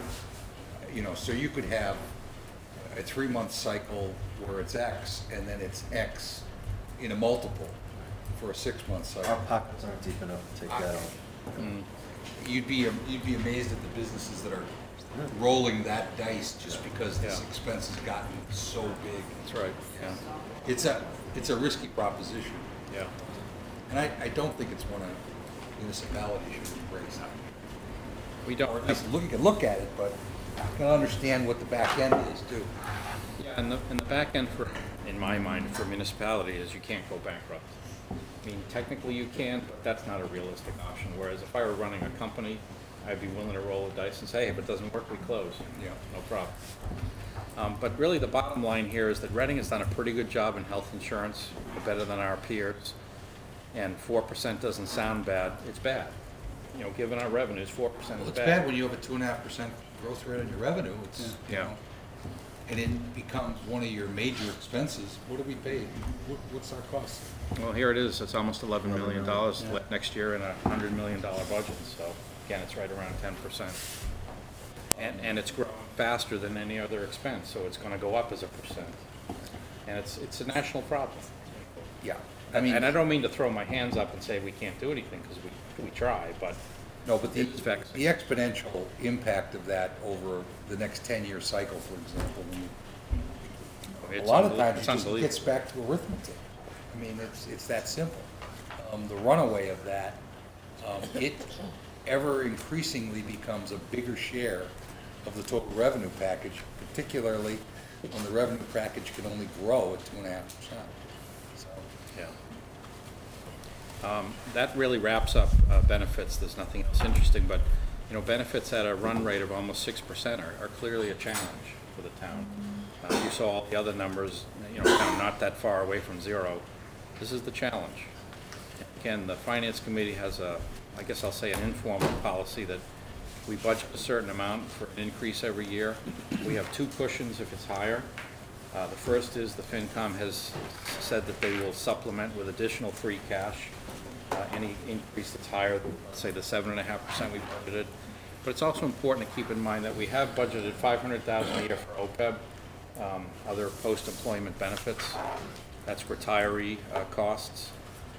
And in theory, it'd be a bad idea, but in theory, we have a $500,000 cushion that we could use against a spike in health insurance for any given year. But that really brings in the that's just exacerbating a problem. Well, I was going to say, that brings into another discussion that really does sort of bother me. The town is not doing a very good job or a perfect job on its long-term liabilities. And other towns, and in fact almost every town in the past, has gotten into problems with pensions because they didn't fully fund their pensions. Right. It was pay as you go. So their workforce was accruing future pension liabilities, but they didn't worry about that. They just paid out the retirees that left. And eventually there became a huge gap in corporate and, you know, nonprofit and profit America, where pensions became an out-of-control problem. We had a lot of pension reform, both for the public sector and the private sector. You know, pensions are important. They were protected at the federal level by from a lot of corporations that went bankrupt. But corporations and municipalities have an obligation to fund their pension fund fully. Right. So you see, we're paying generally 4.5% a year in pensions in order to fully fund by, I don't know, 2029 or whatever it is. And then we'll drop down $1.5 million or so. We won't need to do that catch-up. Meanwhile, we're sitting here and we're not fully funding our other post-employment benefits, our health insurance for retirees, which is mandated by state law. It's not like we can't do it. So we're funding $500,000 a year in the general fund, and we know the real cost is somewhere between $1.5 million and $2 million a year. And so we know we're underfunding that. And we have a growing pool of retirees who have happily the prospects of living much longer. Yeah, yes, so, yes, I mean, indeed. You stop to think about, again, we try to back to that. It's, yeah. Yeah, so I'm not happy that we're not fully funding it. The light department is paying theirs. It's at a 20-year schedule, I think. 18, and the water, sewer, stormwater are also funding because they don't have Prop 2.5, quite honestly. Right. We can't afford to. Yeah. I'd like to. But, you know, are you going to lay off teachers and police officers, or are you going to do this? And that's a hard question. You know, we still do have $500,000 in the budget. It's a drop compared to what we should have, but it is always an available option to fund something. When does the OPEB liability show up in our balance sheet? Now? Do you know what it is? Is it 80 million or something? 67 million? It is moving onto the balance sheet, or already has. Okay. Well, it used to be a note in the back, now it Right. goes to the Now front. it's on. Yeah, I mean, that's the, so our balance sheet now shows like, you know, red alert flags, but, Yeah. yeah, you know, that we're technically bankrupt. Yeah, We're really not, and the rating agencies understand that. Yeah. But the reason why they took it out of the notes and put it on the front is exactly what you just described, Yeah. is so that we don't forget about it. But to our benefit, or to our credit, we haven't forgotten about it. We put in as much as we can over the years, and you know, from quoting our auditors, is that we're in better shape than most, and we have a better commitment than most of the other clients that they work with. So, you know, we're trying to do the right thing as much as we can. One quick go back on the insurance premiums. Do we have visibility, maybe probably don't, to the loss ratio by the carrier, or to how much of that premium is, kind of think of it as a risk premium on top of the future versus actual payout? Surprisingly, we actually have all that. They give it to us. I'm not sure what I should say in public, but we're not a very good customer to have. You said enough. We're not a very profitable customer. We're a nice customer, though.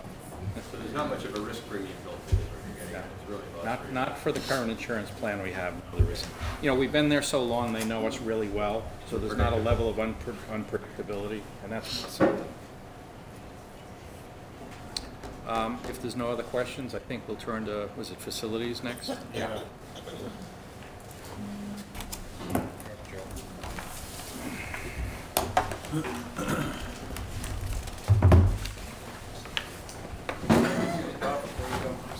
I was holding a question. Back to the health insurance just for a second. So our current system is a PPO-based plan, not HMO? Both, It's both? yeah. Okay. So the only comment I would make is that in industry today, the common practice is to offer different types to different people with different premiums. PPOs are much more expensive, and HMOs are less. So if we in fact just have PPO, that is kind of more on the high end of things. And maybe at some point worth reviewing, having different options available and see what we can do with that. So I understand the Children's Hospital dilemma quite well. But depending on if you have children, don't have children, it may make sense not to have that same PPO plan. You know, in the past, we've looked at all the options. There's a fellow we work with at Maya that's, I'll call him an actuary. I'm not sure if that's technically right. But as you deal with finance people like that, they're not capable of lying because the numbers are the numbers, so they can't lie. So he's really good. He's really an interesting guy to chat with. We've kicked a lot of ideas around over the years, and they introduced what was called a tiered plan. I won't take this too long, but they thought that a tiered plan of rating physicians in hospitals level 1, 2, or 3 would fix everything. And let's just say it hasn't at all. And as soon as they did it, they priced our PPO and our HMO, in my estimation, far too close together. And we told them that. So we said, all right, so do we have to do your job and price them apart to make people want to choose the HMO? And he said, no, it's not going to matter. They're going to become the same kind of plan because it's the tiering that's going to influence pricing. So 3 years down the road, he says, okay, you were right. Tiering didn't work at all, and your HMO and your PPO are too close together. What do you want to do? That just shows you he's an expert. That's his business. So You know, to your point, it doesn't seem as though there's a big, in a normal world, there is a big disparity. But Yeah. it sounds like that's not what we're experiencing at all. So, you know, when you look at, again, we could spend hours on this. You look at the lack of transparency in the medical community, it's really hard to know. If you're going to go get an MRI, it's hard to price shop. It really is. And you feel like you're being disloyal to your doctor when you say, I'm not getting that one, I'm going over here, it's the same equipment. It's certainly true, and generally speaking, that PPO services, the same service, is more expensive as a PPO than an HMO. So that it's better if you were to go through that service as an HMO. That is true. However, the market is not pricing premiums that way for reasons I can't begin to understand. They're going to pay for service with doctors instead of the cost of service, you know, the result of the health of the patient. You know, health insurance to me is a 20-hour-a-year hobby to try to figure out what to do. So I appreciate the fact that it's very complex, but I don't understand why there aren't more creative solutions. I really don't. And I guess it just goes to show you that it's so volatile and unpredictable that you can't study with math right now. And maybe at some point you can. Don't know. So we try to balance our financial exposure with our obligation as an employer is the fairest thing I can say. Thank you, Bob. One more question. Oh, First, commissioners adjourned. okay. Oh, okay. Thank you. We're going to do this slide you're looking at right here, similar to last year where we put up our mission statement and a department overview for the facility department. Presently, we take care of 8 school buildings and 9 municipal buildings within the town of Reading, total 1.1 million square feet of usable space. We manage a staff of tradespeople, an electrician, plumber, and a carpenter, and we outsource the remainder of the trades to perform the mandated state inspections as well as the preventive maintenance program in all of the town and school buildings. We also are in charge of 23 full-time custodians, contracting cleaning at the high school and the Coolidge Middle School, and the 4 town buildings, the Reading Public Library, Town Hall, Pleasant Street Center, and the police station. Last year I mentioned some of the technology that we use to manage the buildings. The first one up there is Maintenance Direct, which is our work order system, which allows users in all of the town and school buildings to enter work orders that come into our office and where we dispatch to the different trades. And we track how much we're spending on equipment and where our time and resources are going.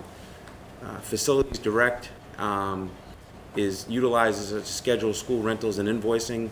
That position is a school department position, but that gentleman works in our department and does all the rentals for the school facilities within the town. FS Automation is a new one that we mentioned last year that we were going to be rolling out, and we just rolled that out last fall. It ties the rentals in with the energy management system at all of the school buildings and soon to be the town buildings also. What will happen now is if we rent the space out, such as the Performing Arts Center at the high school, and there's a rental going from 6 to 10 at night, it links itself with the energy management system to occupy and unoccupied space. We're already seeing savings by doing that. We're better control. There's less steps that need to be taken to, give the users conditioned air or heat or whatever it might be. Critical alarm automation is another feature we're using, which we monitor all the key points in the energy management system. It sends out alarms via email or text if we have a low water temperature condition, a boiler that's gone down, or a low temperature in a wing of a building. It also produces a work order and dispatches somebody, so that's a real key feature right there for loss. Utility Track Plus is something also we talked last year about rolling out, that we just rolled out in the fall, and we're now doing a much better job through this program tracking our utilities and our consumption, where our spending is, and where the costs are going across all the utilities in the town. And then obviously the energy management system, which I just talked to you about, which we have controls at every building, energy management controls at all buildings except for the DPW garage.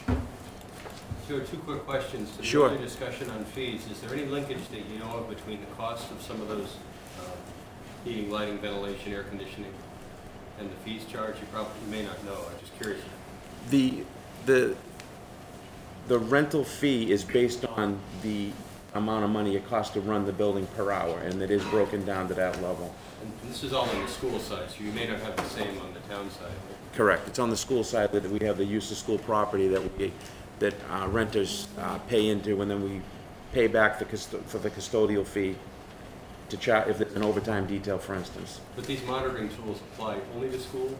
Right now, we're using these. Everything you're seeing right here is utilized fully, except for the FS Automation, which we're going to start using that to rent the spaces on the town side. All right, good. Thank you. So that will be happening coming into this next year? That's the plan. Yeah, we've discussed it with the superintendent. Because that is a way to manage the software, understand the software. Yeah, It's not necessarily and managing. it's but also a understand. philosophical discussion between three elected boards as a fee policy on room rentals. Right. And that's a big discussion, actually. Yeah. It's not often the three elected boards sit down and talk about something like that. That's not a budget, but that is. Because I think there's demand. Oh, yeah, and historically, I'll say generally speaking, the room rental fee on the town side's been really low. And the library, what is it? Library's $10 for 4 hours? We'll talk about that. No commitment there, But, Dave, yeah. you know, I would say it's a fair statement, I'll leave the library out, on the town side to say we're not covering our costs of room rentals. I'm sure of that. Yeah. But now we have an ability to start figuring that out. Before, it would have been a bit of a gray area. It's still a philosophical discussion, though. Yeah. I mean, certain things you One want big to encourage. difference for the library though is to remember, it's like, and then the schools and some of the town government, is that 90%, 95% of the rentals are while the library is already in use and the power is already on, and the heating is already being, taken care of. So that is why it's a slightly different issue than using the classroom or the district center at 9 o'clock at night. So it is a different animal. Yeah, because the building is going full steam, and it's 9 o'clock, time to get out of there, right? Right. But up until that point, it's, Yeah, we're open a lot of hours a week, so Yeah. we're already paying for that. This might be interesting to add to that discussion. I mean, necessity is the mother of invention. We have a need. This might be an interesting opportunity to get into the discussion around harmonizing rental fees. yeah.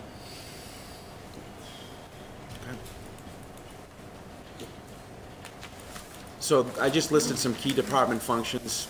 I touched on a few of them: maintaining the work order system and managing workflow, performing the routine maintenance repairs for all the buildings, and support preventive maintenance program, which is a big item, provide project management, collaborate with the permanent building committee. We do long-term planning, coordinating with outside contractors, follow state mandated inspection schedules, capital planning and project management implementation, managing custodial service for all the town and school buildings, and manage and track energy and fuel consumption for all 17 buildings. This might be a little difficult to read, but this just shows you the amount that there was 2,400 work orders that we did over the course of a year, and it just shows you the times when there's a large spike, like right here in June, where we had, I believe, over on the right-hand side, it was like 14% of the total work orders happened in June of 16, and that's when the school year ends and we get really busy with work orders, and that's when we have a lot of work, project work going on in the buildings.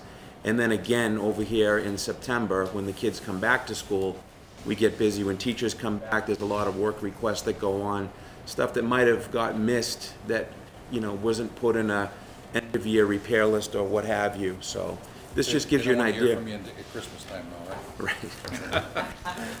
Right. Right. So it just gives you a general idea where it's all happening.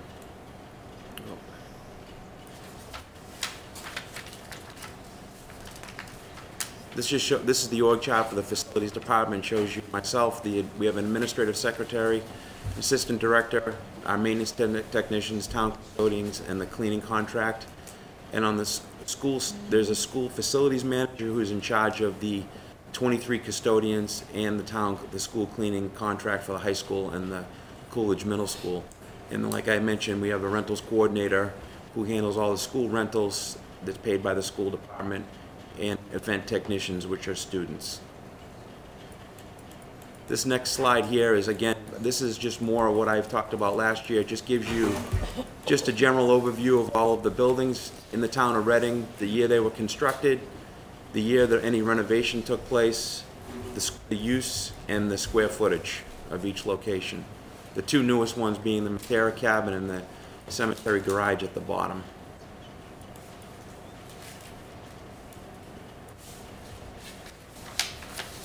So I thought we'd talk a little bit about the capital projects that are completed. We did this first item was in coordination with the school technology and the town technology department, which was replacing the UPS battery backups in the server room at the high school as well as the data center at the PD. We did Main Street fire flooring replacements. We did police station carpet replacements. We did some carpeting over at the Killam. That slide over to your right shows the high D area out back, the media center, with new carpet installed with high visibility edging on all the edge of the stairs. We did a kitchen, an epoxy floor replacement at the Wood School. We did more carpet replacement at the Parker Middle School, same at the high school. We did a main entrance door at the DPW garage, which was in need of replacement, and we did a lot of sidewalk repair around the high school. The projects that are remaining to be completed are some upgrades to the HVAC system at Wood End, as well as an upgrade for all the town buildings that have the Honeywell control package in them. We're going to be doing an upgrade to that, as well as a new roof on the West Side Fire Station. These will all be done before July. So what's the upgrade on the wooden HVAC system? We're going to be installing return air fans in that building. Because of the way that building is built, it does overheat over there. Oh yeah, it definitely does. Yep. And what we've talked to our controls contractor as well as our HVAC contractor, and we're going to put some return air vents in there, which will get a little bit more outside air coming into the building, so then on a warmer day, it'll be able to modulate the temperature in the building better. We had installed exhaust fans in the atrium up really high about 7 years ago. It helped, and we have some fans in the rooms, but this should take the curse off. That's the hope. Okay. Is it a taxing problem in the system itself, the HVAC system? Is the heat? It's just the way the building is designed. designed. It's just the design of the building. Okay. Some special projects that we completed within our budget. We all know about the LCCA, the Lead Contamination Control Act. We had several schools affected by that. We completed those repairs for the elementary schools largely. We did some Barrows, at the Barrows Elementary, we did some soffit work over there with some new vents. We completed roof inspections for all town and school buildings, which helped us build our capital plan. We did interior painting at all the schools last summer. We implemented a utility track, as I had mentioned before. Did some ceiling fans on the 4th floor of the high school. We did an LED light conversion, and we took advantage of a rebate from Reading Municipal Light last summer, I believe it was, in the first, I believe through December, Kevin, correct me, it was about a 10% savings in our electricity consumption over there at Eaton. We replaced about 135 fixtures in the hallways over there at the Eaton, and it made a huge difference. Okay. We're also, just a side note, we're going to be taking advantage of the Community Compact grant. We're going to be doing some more work, possibly at Town Hall, for the interior of all the common area lighting, and take advantage of some LEDs over there also. That'll be happening soon. Joe, at this point, are there any other fountains that are quarantined because of the lead issue? Or no, they're all addressed, there's nothing that's quarantined? Well, at the Killam, we are using, it's hand wash only, and we're providing drinking water for all the kids over there. We've been doing that since the kids came back to school. Is that containment, or do you expect to correct that going forward? That's part of a larger renovation of that building to fix that problem over there. It's not just in the fixtures. It's in the pipes. In the pipes. We finished the town hall exterior painting this year. We did half of it the year before, and this year we finished the outside of the building. It was the annex that we finished. We did some work in inspectional services, some renovations of some offices over there, and that slide shows you the DPW. We expanded their break room over there and renovated their kitchen, which was they were in dire need of it down there. And we did painting in this building right here. We painted the inside, the entire building. This was done 2 years ago, but the rest of the building was completed. And we did the outside of this facility. This just gives you a sort of a breakdown of the amount of in-house labor hours that we use for some of the larger special projects. How many work orders and the average hours per work order for some of the bigger things, just to give you an idea where some of the work is going for some of those larger ones.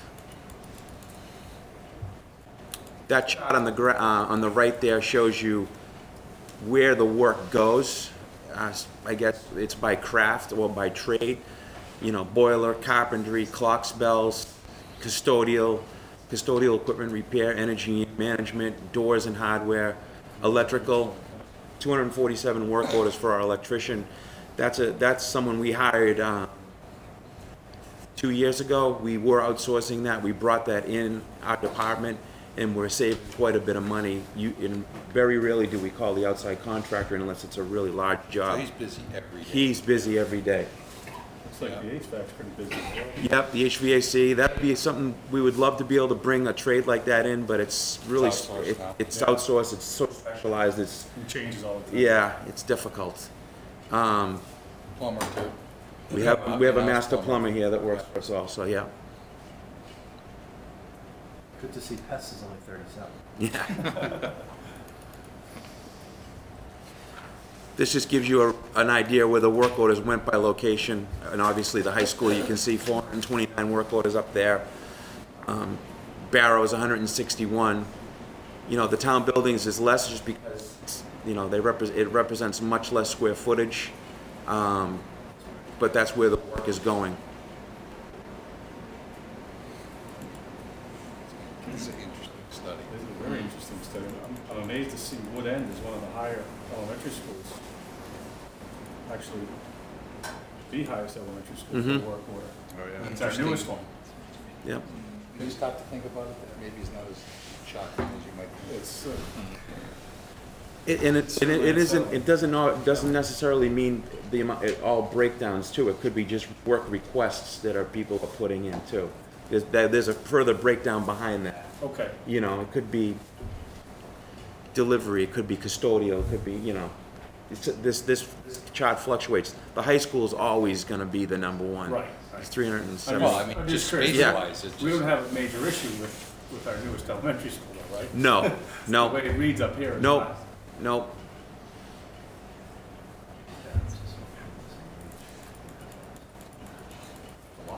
This is just a purpose summary, fiscal 2016. Just gives you an idea. Again, this just breaks it down even further into like critical alarms I'd spoke to you folks about. Okay. Facility schedule, general grounds, general maintenance.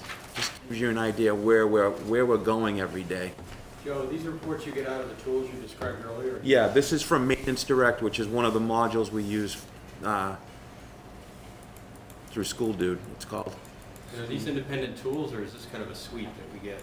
It's a suite. All these are part of that whole package. Okay. Yep. So this one right here is this is part of utility track right here, and what we did here is did a 30-month energy usage for, I believe this is natural gas consumption over here. So you can see over the 30 months for 2014, 15, and 16, and you can see where we're tracking right now at the high school, which is the largest consumption user. We're in pretty good shape. This next slide, that just shows you the boiler room at the high school. Those are the two Cleaver Brooks boilers we heat the building with, which is our primary heat source. So in addition to tracking the consumption of a single fuel source, this next one's going to show you all three utilities: water, natural gas, and electricity. And don't pay any attention to this on the bottom because this was a partial year. This is when we were learning how to use the product.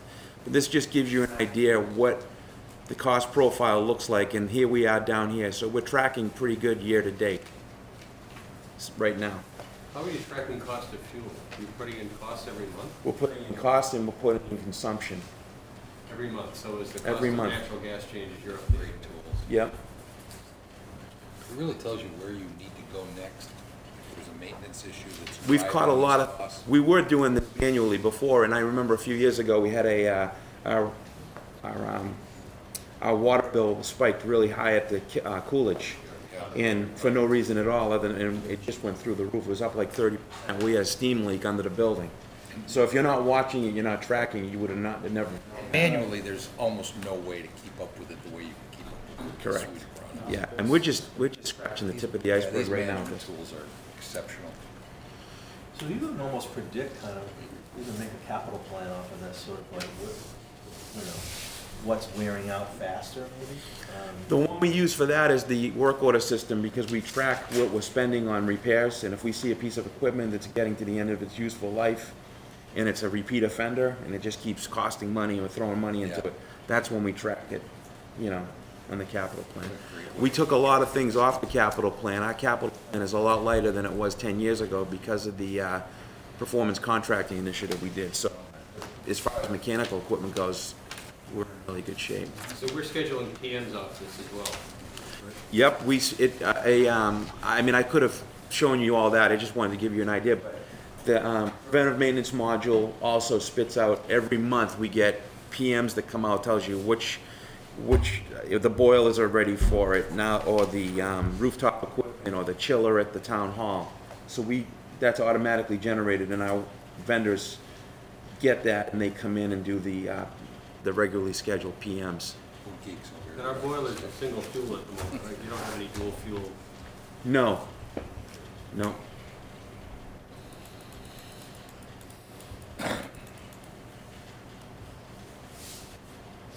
So here's the town facilities budget right here. We're just showing what our salaries were this year, 2017, and the request for 2018. And I believe that's up, it's 5%, and that's there's an increase for salary as well as a $5,000 increase in overtime. It's a one-time expense to cover some painting projects that we're going to be doing on the town side with in-house and outsourced to try to get the most out of it. And custodial services and supplies is level, and that includes the town cleaning contract for this building and the 3 others that I mentioned earlier. The core facilities represents a 2.5% increase. Maintenance expenses in this line right here is equipment for the facilities guys, for tools. Some consulting fees are in there, and that's just up a small amount right there. School repair expenses, I lumped this number all together. There's a lot of detail in my budget, but I thought it'd be easier to show it this way. This is level for school repair expenses. This includes extraordinary repair, maintenance repairs, and then regularly scheduled PMs. It's all rolled into that number right there. So Joe, when you get to the bottom line and you're forecasting a 2.5%, obviously that's the number you need to live inside, because theoretically that's the revenue stream that comes. Would it be hard for you to identify what's missing because you have the constraints of 2.5? You follow what I'm saying? In other words, I'm guessing that some of these are that you forecasted a budget tied to what you have to work with, which actually makes sense. So the question becomes, what aren't you doing?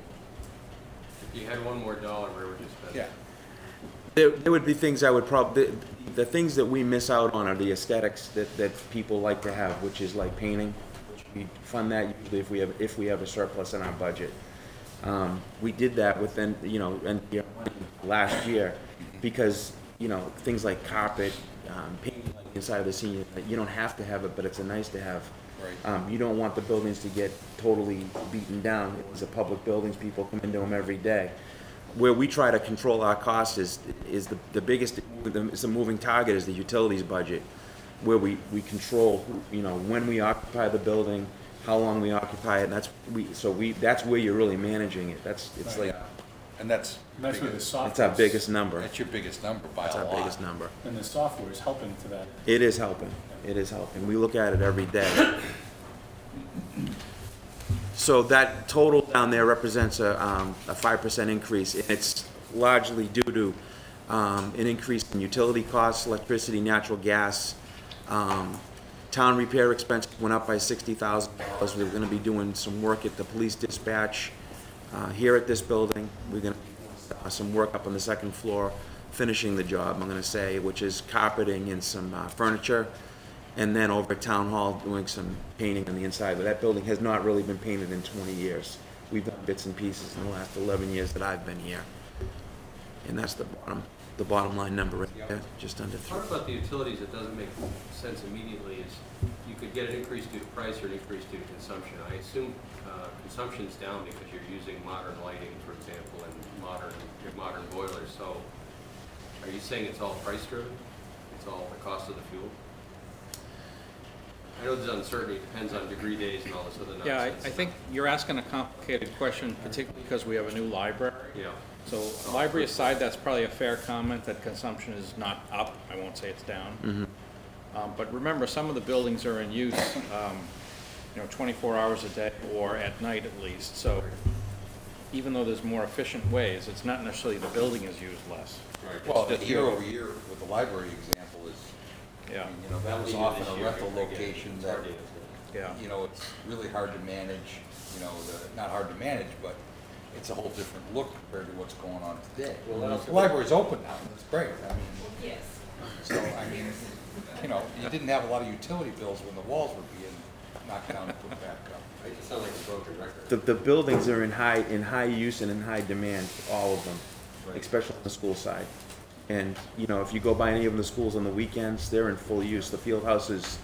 The problem you run into there too is that, they're in high demand, which means the systems are running. The systems get less efficient the more they run in high demand as well too. So, you could have the fuel costs be the same year in, year out, and you spend more to use it because your system is less efficient. Well, that spawns the question about, Fees. Right.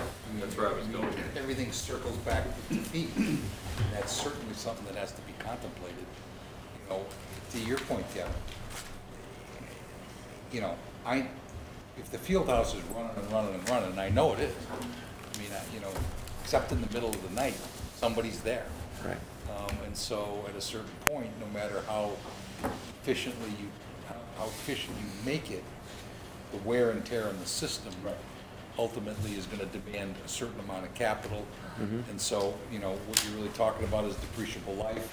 Yeah. So then what you have to talk about when you build the fees, these are all, component pieces of the equation when you drive those fees. We said earlier, you talked about meeting actual costs. It sounds like at least on the energy side and the maintenance side, you've got a great baseline now that goes back a couple of years. To John's point, can we include recapitalization in the cost basis? If you go back to the Birch Meadow field lighting discussion, you cannot pass the cost of capital along in a fee. Right. Which doesn't make any economic or logical sense, but that's state law. Just the operators. Right. So what John said is absolutely sensible. You should be thinking about it as a depreciation account. It's just that you can't recapture that. But when you're thinking forward, there's a recapitalization that you have to consider, in the bigger picture of, facilities and capital expense. And capital is clearly, important in different ways to different departments, but it's an integral part of the operation of the facilities department, as opposed to you will replace equipment occasionally in fire. The investments we've made in capital on the facilities have significantly reduced the operating costs, and that was the whole point. Well, the part that's missing then is take the residual operating costs and take it forward into the fees, for example. The big thing is to keep in mind is that, running a successful facilities department means giving us, and funding us so that we can make sure our preventive maintenance plan stays robust, and we do. It's not just the state inspections that we have to do, it's the other things that we're doing that need to continue to happen, which is 3 filter changes a year on the rooftop equipment and the unit ventilators, boilers getting opened up and serviced every year.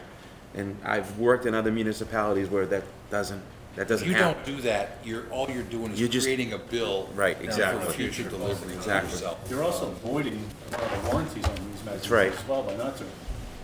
That's right. Joe, are the fuel costs locked in by contract or? Got to stand up, Mark. Sorry, Joe, are the fuel costs that you got built in there, are they locked in by, do we have contracts for them? We have a contract with Traditions Energy for our natural gas supplier through 2018. With RMLD, we don't have a... Yeah, we're a customer like anyone else. Right. Continues to be the cheapest electricity in the state, though, so, Right. So are we on the are we on the in the money or out of the money on our forward gas contract? I haven't a clue. That's a good question. We're in a good, we're paying $6.38 per decatherm, which they shopped it around in the last summer, and that's a pretty competitive price from what I'm being told. As opposed to a pay-as-you-go kind of. Exactly. This just shows the budget in terms of a comparative from last year, this year to next year. And then we just did it in one more way for you to see. And again, that's the core facilities budget broken down. That's very interesting. I mean, Joe, what did you turn back in last year at the end of last fiscal year? Do you recall? Do you know, Sharon? I don't know. Just curious. I don't know. this is so different than most of the rest of the town. When you look at, what money is spent in a relative. It's all in the tools. This all Yeah. comes right out of it. I mean, the salaries are, insignificant in the big picture of the work that gets done and the money it takes to make it work. One of the things we're looking at, we've been talking with Bob and John Doherty about is maybe, trying to bring in work that we're outsourcing right now into the facilities department, and we're looking at possible ways to do that, maybe through people, but we do outsource quite a bit right now, and like when we know bringing the electrician was a great move because we were able to save over $140,000 a year by doing that at the time. It's interesting. It's almost the opposite of, the trend is let's outsource everything, and, we're saying, but it doesn't seem to prove out in facilities management, because you keep them so busy. Right. That's the key. Yeah, and we run pretty, I know we were talking about that earlier, we have 3 maintenance guys that do 1 million square feet of space. That's 330,000 square feet per man that are going through the 17 buildings every day. So I can imagine the software just really helps to that. And the guys utilize it heavily. They enter all their time in the work order system every day. At the end of every day, they come in off the road, so we know where they like it. They track their own time. Yeah, it's great. Good system. This is as good an example as any, though, is when you compare the school and the town budgets, this is not labor intense. So that's why when you're seeing FTEs in a budget, the town is just less labor intense. Police and fire are labor intense, but DPW and facilities are much less. Right. This was excellent report. Thank you. Very thought-provoking in many ways. All right. Thank you. Any other questions for Joe before he's done? Thanks, Joe. Thank you. Thanks. The last piece we have tonight is a quick discussion of capital and debt. And it will be quick. One of the questions asked during the summer and then in the fall with respect to the TLT litigation was how we're going to pay for it. And the answer was a certain amount of free cash, a certain amount of debt, and I'm going to show you the impact of that debt, if you will. This is a little small. So here is, that's still a little small, here's the capital plan for FY18. That $170,000 is an estimate. We are spending less than the FinCom policy by a slight amount, and I'm going to go into just a certain amount of detail.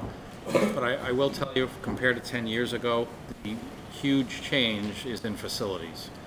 You see some big numbers out here in FY 20, 21, 22. Those are all roof projects. Out here in the town side, those are roof projects in FY 23 and 24. Aside from replacing roofs, the facilities capital plan is substantially less than it used to be. And that's great. That's the point of all the investment we made. And you'd find similarly in the DPW budget, especially by replacing equipment more often, both in the fire department, police department, DPW. The DPW expense repair budget is much less than it used to be 10 years ago. I don't mean it's gone down as a slower rate. I mean it's actually lower than it was 10 years ago. So that's the reason you spend money on capital. I want to call your attention especially to this line item, which is new, called Permanent Building Committee. Even though it's a difficult year, I think it's really important that we fund the Permanent Building Committee, and you've heard some of the reasons why from them. We're in a position in the capital plan in FY 18 and 19 to spend $150,000 each to give them some flexibility on some projects that we've discussed, and I think that's important. They had asked for $100,000 more or less, 75 to 100,000, and that would be the more normal run rate after the next couple of years. But there are some two projects in particular they're working on that I think will be really important. And I don't know the latest update on Killam, but I do know the latest update on the Wakefield Vocational School. They were rated as the 4th or 5th worst school in the state a few years ago, and they were just turned down for SBA funding. So that's probably not a good thing for Killam. They proposed a new high school, 180 odd million, which I was a little surprised at. But that's apparently the going price for high schools. That's the going rate now, huh? And honestly, as a vocational schools, I'm sure the kids could build it for less. And, you know, I don't know the vocational school, That's how they keep it up. expertly, but that's how it's been held together for so many years. There's a huge amount of pride up there among the students, and they have absolutely kept it together with glue and duct tape. It's just remarkable. So, do you know why they were denied? No, I just heard that. Joe, did you get to that meeting? I did. Did they discuss it at all, the reason? I don't know if they knew then. They didn't know then. Okay. Yeah, I just heard that a couple days ago. That's a stunning development. They would, I Yeah. mean, it's a big number, but still. Yeah, That they were building high. is as expensive as it is because of the type of building it is. It's a vocational school, the shops and the labs that they need to build, so it's, the price tag is a lot higher. Makes sense. And the MSBA reimbursement rate, I don't remember what it was. It used to be whatever the highest rate of any community, which is usually Chelsea, which would have been 90%, but they've definitely passed some change of rules where it's going to be less. And if they didn't get funding this time, it was going to be 10% less in the future. So they really wanted it this year. And Have we inquired what kind of, where that school will need to be to get funding? no, but one of our employees is actually going tomorrow to a meeting over there. Jane Miller, former school committee member in Tewksbury. She's already made a contact with, I don't know if you remember, Marie Ferrari was on FinCom. Yeah. She's now the assistant treasurer at the Vogue School, so the two of them have already hooked up and had discussions. She was our rep for the school committee for a while too, right? So we'll get some good intelligence back about that. A couple other pieces of equipment in the facilities department, school department. You can see that this is a pretty light repair schedule for school buildings generally. A lot of what Joe described is done in the operating budget. We've had discussions recently about whether we should move some of this into the operating budget. I don't know yet, but there's the big roof numbers. You know, without the roof repairs, there's almost nothing in this capital budget. It's because they're doing a good job. That doesn't mean things won't happen and they won't need money, but it's not planned out as knowing they will need money. Bob, the classroom furniture there, 65K, is that just a refresh? Let's see where it is. Top of the screen, just roll on. Yeah, I'm looking at the individual schools though. I don't know why I don't see it. Which category was it under? This is the total for all schools, and then below it is the individual schools. Okay, so it's not a singular project. It's a total for the whole schools. Oh, so this is for the current year, 65,000. Yeah, Let's see where it was. Whoops, did I miss it? Yeah. Oh, there it is. Parker. I don't remember. Joe, do you remember what furniture they were buying? Yeah, and that's actually, that's for a few different locations, but that's Okay. to replace some furniture in the schools. Okay. Just classroom furniture, yeah, it's, So it's categorized under Parker, but. It was delivered to Parker, let's say that. Okay. I don't know. Similarly, on the municipal side, here's a total of all the municipal buildings. And again, you see roofing here. And then this thing out here, I believe, is a rehab of the dispatch center in the police department, scheduled for several years from now. We explored regionalization for a long time. It's clearly not going to work. It was actually going to cost Reading money. It might have still been worth it. There's no appetite for it, apparently, in this area, and I'm sure the chief can talk to you about that tomorrow. So in a general way, the TLT settlement is a capital expense. You'll Because it's tied to a capital project. You'll Now, I see know that because we had to borrow money for it, Yeah, we look at debt and capital together. That's just a way to pay for capital. right. So we're doing less capital. You haven't seen the impact yet. It's in recreation. Well, you've seen some of it, but it's really in recreation. Is that pushing out the turf fields and, Here specifically is the turf fields. Actually, the 2 turf fields at the high school are in need of repair. In talking to them, it Yeah. can't go much longer.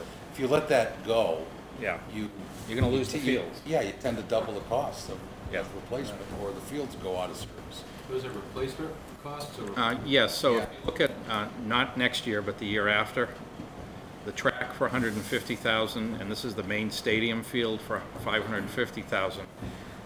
They prefer to do that one first and to do turf 2 second, for whatever reason they discussed. Turf 2 is more expensive because it was done poorly the first time. Right. They should have turfed out to the fence. You remember that little grass strip around the edge? Well, that's gonna all get ripped up and done the proper way, I So that's assume. gonna be, that's not a maintenance issue, that's a redo. That's correct. There are maintenance issues, but they've kept it going as long as they can. And correct me, Joe, if you remember, but the turf fields, when they were sold to us, were advertised with a certain lifespan. That is definitely not what has happened. I think they said 20 years, and realistically it's 12, 10 to 12. 12 years. Yeah. So from now on, we have to realize when we buy a turf field, it's, Well, and it's programmed obsolescence. Plus, we use it a lot. Yeah, it gets, and this comes back to the capitalization Right. tied to use. You can't really tie that, you Right. can't take that charge out there, even though people would pay it. Right. Because of the nature of the product, but, John, are they improving the technology by which they build turf fields? oh, yeah, I mean, it, every year that goes by, that, that turf gets better, and we actually had one of the first iterations of it. we did. It's For better or for worse. Well, and it's interesting, in the southern climates, they're moving back to natural grass. Did we do something wrong here where it's worn out prematurely, Jeff? Jeff? Did we do something wrong here where this is worn out prematurely? I think it's more of a use thing. I think it is too. The DPW does a good job of maintaining it, and they have a contract with them also. And, you're bringing in those little, the Pellets, they little rake pellets pellets, are in, yeah. and you see that maintenance is going on. But I think it's, and I've seen this on other fields in the area that are high use. Either high use or low maintenance. I mean, those, it almost doesn't seem to matter. If you have great maintenance and high use, you're gonna have a shelf life for that stuff. And if you don't have the maintenance and you have the use, they're like junk, in no time. And you can't do them in the same year because you need a field that runs. Right. So we haven't seen the impact in this capital plan yet of the. Well, here's starts the impact, and albeit it's a little obscure. This is Parker, and this is a new turf field at Coolidge, which used to be 3 to 4 years into the future, maybe. Yeah, Now no, it's not even close. Yeah, it's Like, like, no, forget about it. yeah, That's it's just off not on the happening. horizon somewhere. Right. So there's a direct impact. Playground program's not a problem every year. And then all of a sudden you see a pretty much an absence of other capital and recreation. Birch Meadow lighting and Phase 2 still to be discussed with the rec committee, whatever their schedule is, I honestly don't know. So that's a possibility.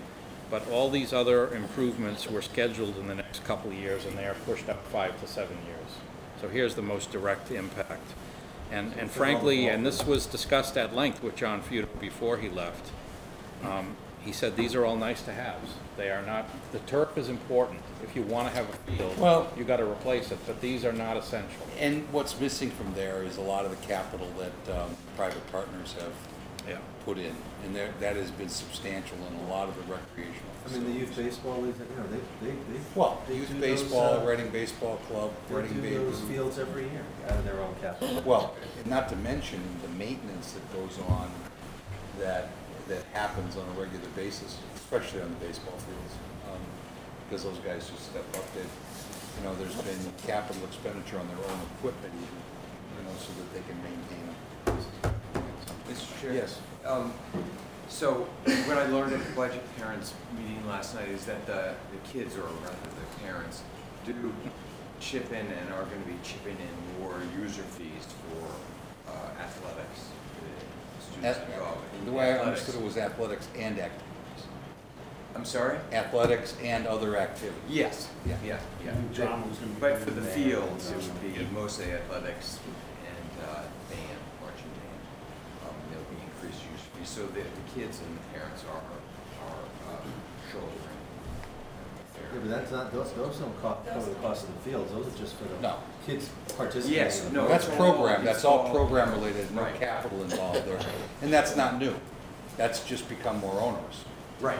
I mean, that, those user fees have been in place for quite some time. Yeah. And that doesn't even begin to mention all the friends of organizations, friends of the band, friends of baseball, friends of, I mean, they literally, those private alliances contribute unquestionably hundreds of thousands of dollars over the course of a year to help sustain those programs. Quick question, Bob. The field improvements, it looks like you're going to spread out over a number of years for Killam, drainage and paving. Explain a little bit about what we're going to be doing there. The shading there is actually, it's a little hard to see in black and white, but the $350,000 project was scheduled right here in the Yeah. current year, and it's now moved out to here. The shading is actually showing you how So it it's changed. just sliding. Yeah, showing sliding it out. Okay, so you So that moved- was another one of those, if you will, nice to haves that we just couldn't afford to do. Right, so you moved And that to 23. partly influenced by the fact if you're going to rebuild Killam, you're not going to do all that work. That's Wouldn't exactly that be why I was part of, asking the question. Wouldn't that be Yeah. part of the school project? If there is a school project, there is a school I would project, certainly right. ask for it. I don't think the MSBA would pay you for that, but But even it should still, be done you within the wouldn't do, confines even of if a they're not project. paying for it, you shouldn't do it now. Well, because that's a you're gonna redo it project, then. yeah, that's a project we tried to do, and couldn't find a contractor to do it. Yeah. that's right. Not that long ago. Oh, that's right. That's within the last 2 years. Yes. So if I'm reading this right, the Hunt Park was already budgeted this year? I So s- that's say it something again. we have to move forward on, the Hunt Park? Yes. Yes. The disassembling and the reassembling of the playground, Yeah, is that what so you're that saying? has to happen because we budgeted I think, this have year. we already actually bought the stuff? I think we've already signed I think it. it's I think already, it's yeah, done. it's already in the middle of it, isn't it? Yeah, I think that the contract for the equipment and so forth was done, and at that point, you don't want to put it in a warehouse, I mean, and in addition to the fact that its utilization in its life, as it existed, I believe, was really coming to its end. I mean, at least that was my understanding. I'm not on the recreation department, I'm liaison there, but I've heard a lot of discussion about that over the course of the last year. Okay. As a parent, I would say the playground was fine, so I'm just wondering why we're spending $45,000 to replace the playground that didn't necessarily. Well, need to I be mean, replaced. what it comes back to is, this is capital expenditure, and I think that sometimes you gotta almost, at least I can't speak for anybody else, I have to step away and remind myself that capital money is a totally different, comes from a different pile, if you will, than the budget money that would make a decision on what programs you could do at school or what you could do with public safety. So, this is money that's earmarked, and Bob, you're gonna have to help me on this, but in a separate way from the operating budget. It is. By policy, we spend 5% roughly on debt and capital. So if you weren't doing Hunt Park for $45,000, you might be buying a pickup truck for $45,000. It's all the same money, but it's designed to be an investment in infrastructure to prevent costs in the operating budget. And it's done well over the years. We're doing Yeah. And We've done that's a park a year, I think, right? Yeah, and Playground so, a year? yeah. so that is not, in the big picture of how money's expended based on the revenue base that comes in, that is not detracting from anything that goes on in the school or in public safety. It's, Thank you. Yeah. Now, and to be fair, that's a policy. It's not a rule. It's not a law. yeah, But 15 years ago, the town let let capital go down to about $50,000 a year total. And as a result, the operating budgets got squashed with costs because stuff was breaking down. The high school was in terrible disrepair. It ended up costing more by being short-sighted about capital funding. But that's always a temptation of saying, let's just spend a couple $100,000. Let's spend $500,000 less in capital. just this year. And that's a real tough discipline question, because you can do anything for 1 year pretty much. And if there was a one-time operating cost, you could say, let's not do as much capital. But if you're going to be hiring staff, they're not a one-time cost. So that's the balancing. And in forecasting cost, if you use a capital expenditure plan like this, it's so much easier. As Joe was pointing out, I mean, he has such a great degree of predictability as to what his costs are going to be in facilities, and it's tied to how you're able to understand and manage what's going forward. And having a capital plan, you know, on the finance side actually helps you to do that, to measure your costs. It's like preventative, in a very simplistic way, it's like preventative maintenance on your car. It's really strange, you know, good preventative maintenance prevents swamping the capital budget, and managing the capital budget keeps it out of the operating side, so it's really kind of symbiotic in that regard. You really have to do both, and we've done that here. Did we, I mean, it's a question for Chairman of the Finance Committee, but we did such a good job with capital, that did we decrease the 5%? We have for 2 years, and we have proposed, I am proposing to do that for a third, probably in a fourth year. So we at 4% now? No, I think it's 4 3/4. Oh. Remember that what's in front of me is debt budget. A lot of debt capital is already spent as debt. That's the sunk cost, if you will. We've already borrowed it. So when you talk about changing what's left, I think we're spending 3% in debt, 2% in capital, let's say. So you don't have a lot of flexibility in the capital plan as it is. So if you were to cut, if you were to go from 5 to 4, you're basically doing half the capital spending you otherwise would have done. I believe what we actually did is we didn't change the policy to lower the number. Right. But what we've done is just kind of observing what's happening, where we are, and the opportunity to spend a little bit less. Deviate from the policy. Yeah, so we're teetering, but appropriately now, because we said, okay, we are clear here. For a year or two, we can do it this much lower, not changing policy. Yeah. And lastly, I do want to just explicitly show you, here's the cost of TLT litigation. So in addition to the rest of the construction fund, plus free cap totaling $3 million, on Munis budget page 70, next year, the high school settlement will cost us $390,000 as an estimate. We haven't sold the debt yet, but that's an estimate. And it'll decline to $300,000 over 10 years. We'll pay it off in 10 years. That's debt service. So that's a cost, again, that, you know, wasn't necessarily budgeted for or expected until relatively recent months. But we would have spent that money on something else. And that's the exact point, is this would not have gone towards firefighters, police officers, teachers. Which would have been recreation. It would have gone to recreation capital, some DPW. All of those, The opportunity costs, all the those opportunity capital costs are not projects are moving out because of this settlement. And so, yes, you know, you're not taking away from the capital budget. However, you're clearly taking away from the capital infrastructure investment, and you're clearly increasing the cost whatever that project. Whatever that project's going to be, because in some cases it's pushing it out 10 years. So God only knows. I mean, that project could go up by 50% in that window of time. The opportunity cost is enormous. And one area where Reading is actually in good financial shape, there's at least one. Here's our debt service inside the levy for the next 10, 15 years. It's $2 million next year, but it goes down to almost nothing and then does go to nothing. That's unusual. We tend to borrow for shorter periods of time to pay it off, to not pay interest. Whether that's good or a bad idea, at least it gives us future flexibility.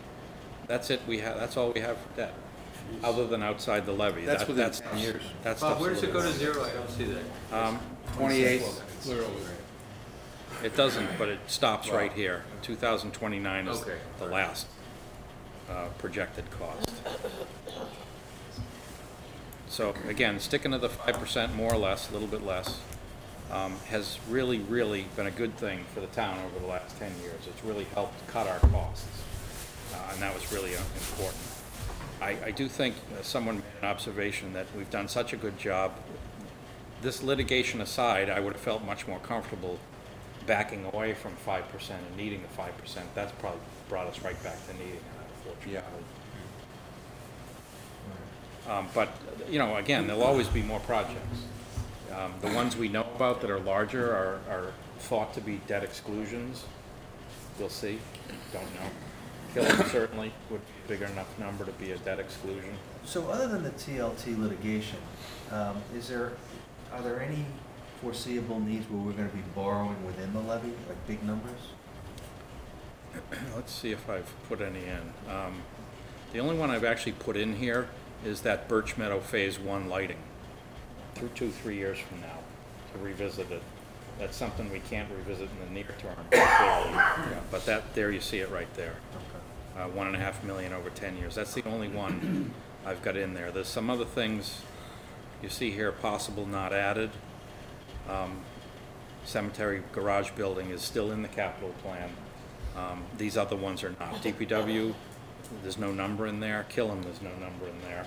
Again, those are large enough to They'd be discussed as debt debt exclusions. exclusions. Yeah.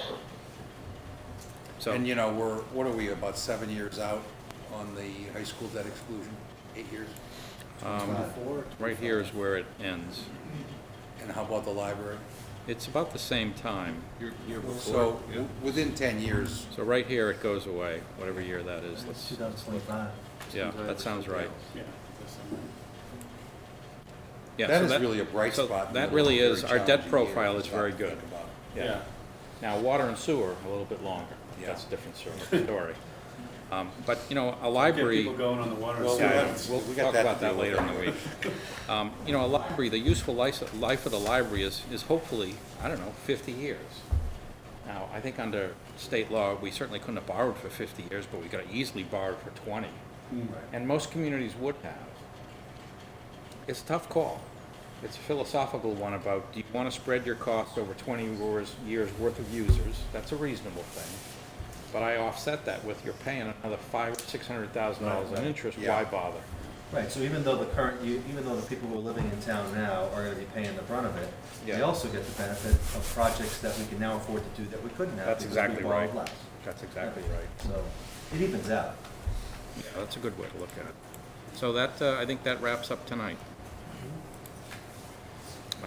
Tomorrow, again, you'll have a badge pinning ceremony first.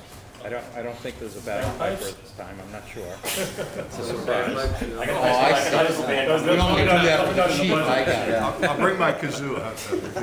Cut it down to, a fife and drum. So is there anything else anybody wants to add, either from the public or So from just, the assembled just, group? just Yes, before Barry. we adjourn, can we just go over our schedule again in terms of when we'll be discussing certain things and sort of, It sounds like we'll be discussing as they come up, and then the major stuff on the 24th. so is that? Yeah, Unless we need you one do before have that. time on Thursday to do some of that. It's hard to know how long a presentation will take. Right. I would not suggest you go into any depth in philosophical issues on Thursday. Take some time to think about it. You could start the discussion on Thursday, though. If you want to have a fee discussion, you'll have heard from all the departments about fees. None of tonight's departments really have Right. fees. Right. You'll start to hear that mostly from Gene. And is the 24th somewhat filled, or is that just kind of a pocket right now? Where it's, Right now, you will have a busy agenda till 9 o'clock or so, and so at 9:15, I think I earmarked the rest of the night for 2.5 discussion. hours. So we may even decide if we want to add something in between Thursday night and the 24th Yeah. for another meeting. To discuss everything in general. Why wouldn't we pick that tonight? And also, we have a financial forum though coming up too. Yeah, you That want to might talk be to a- Mark. I'm not sure he wants to hold that, so. The financial forum is the 25th, Mark, is that correct? It's the one. You're talking about, or questioning if that is worth having, Okay. what we would cover at that meeting. Actually, if I could suggest, I think it's actually a perfect time to have that, because the schools have already gone through their budget, or at least presented. One day before.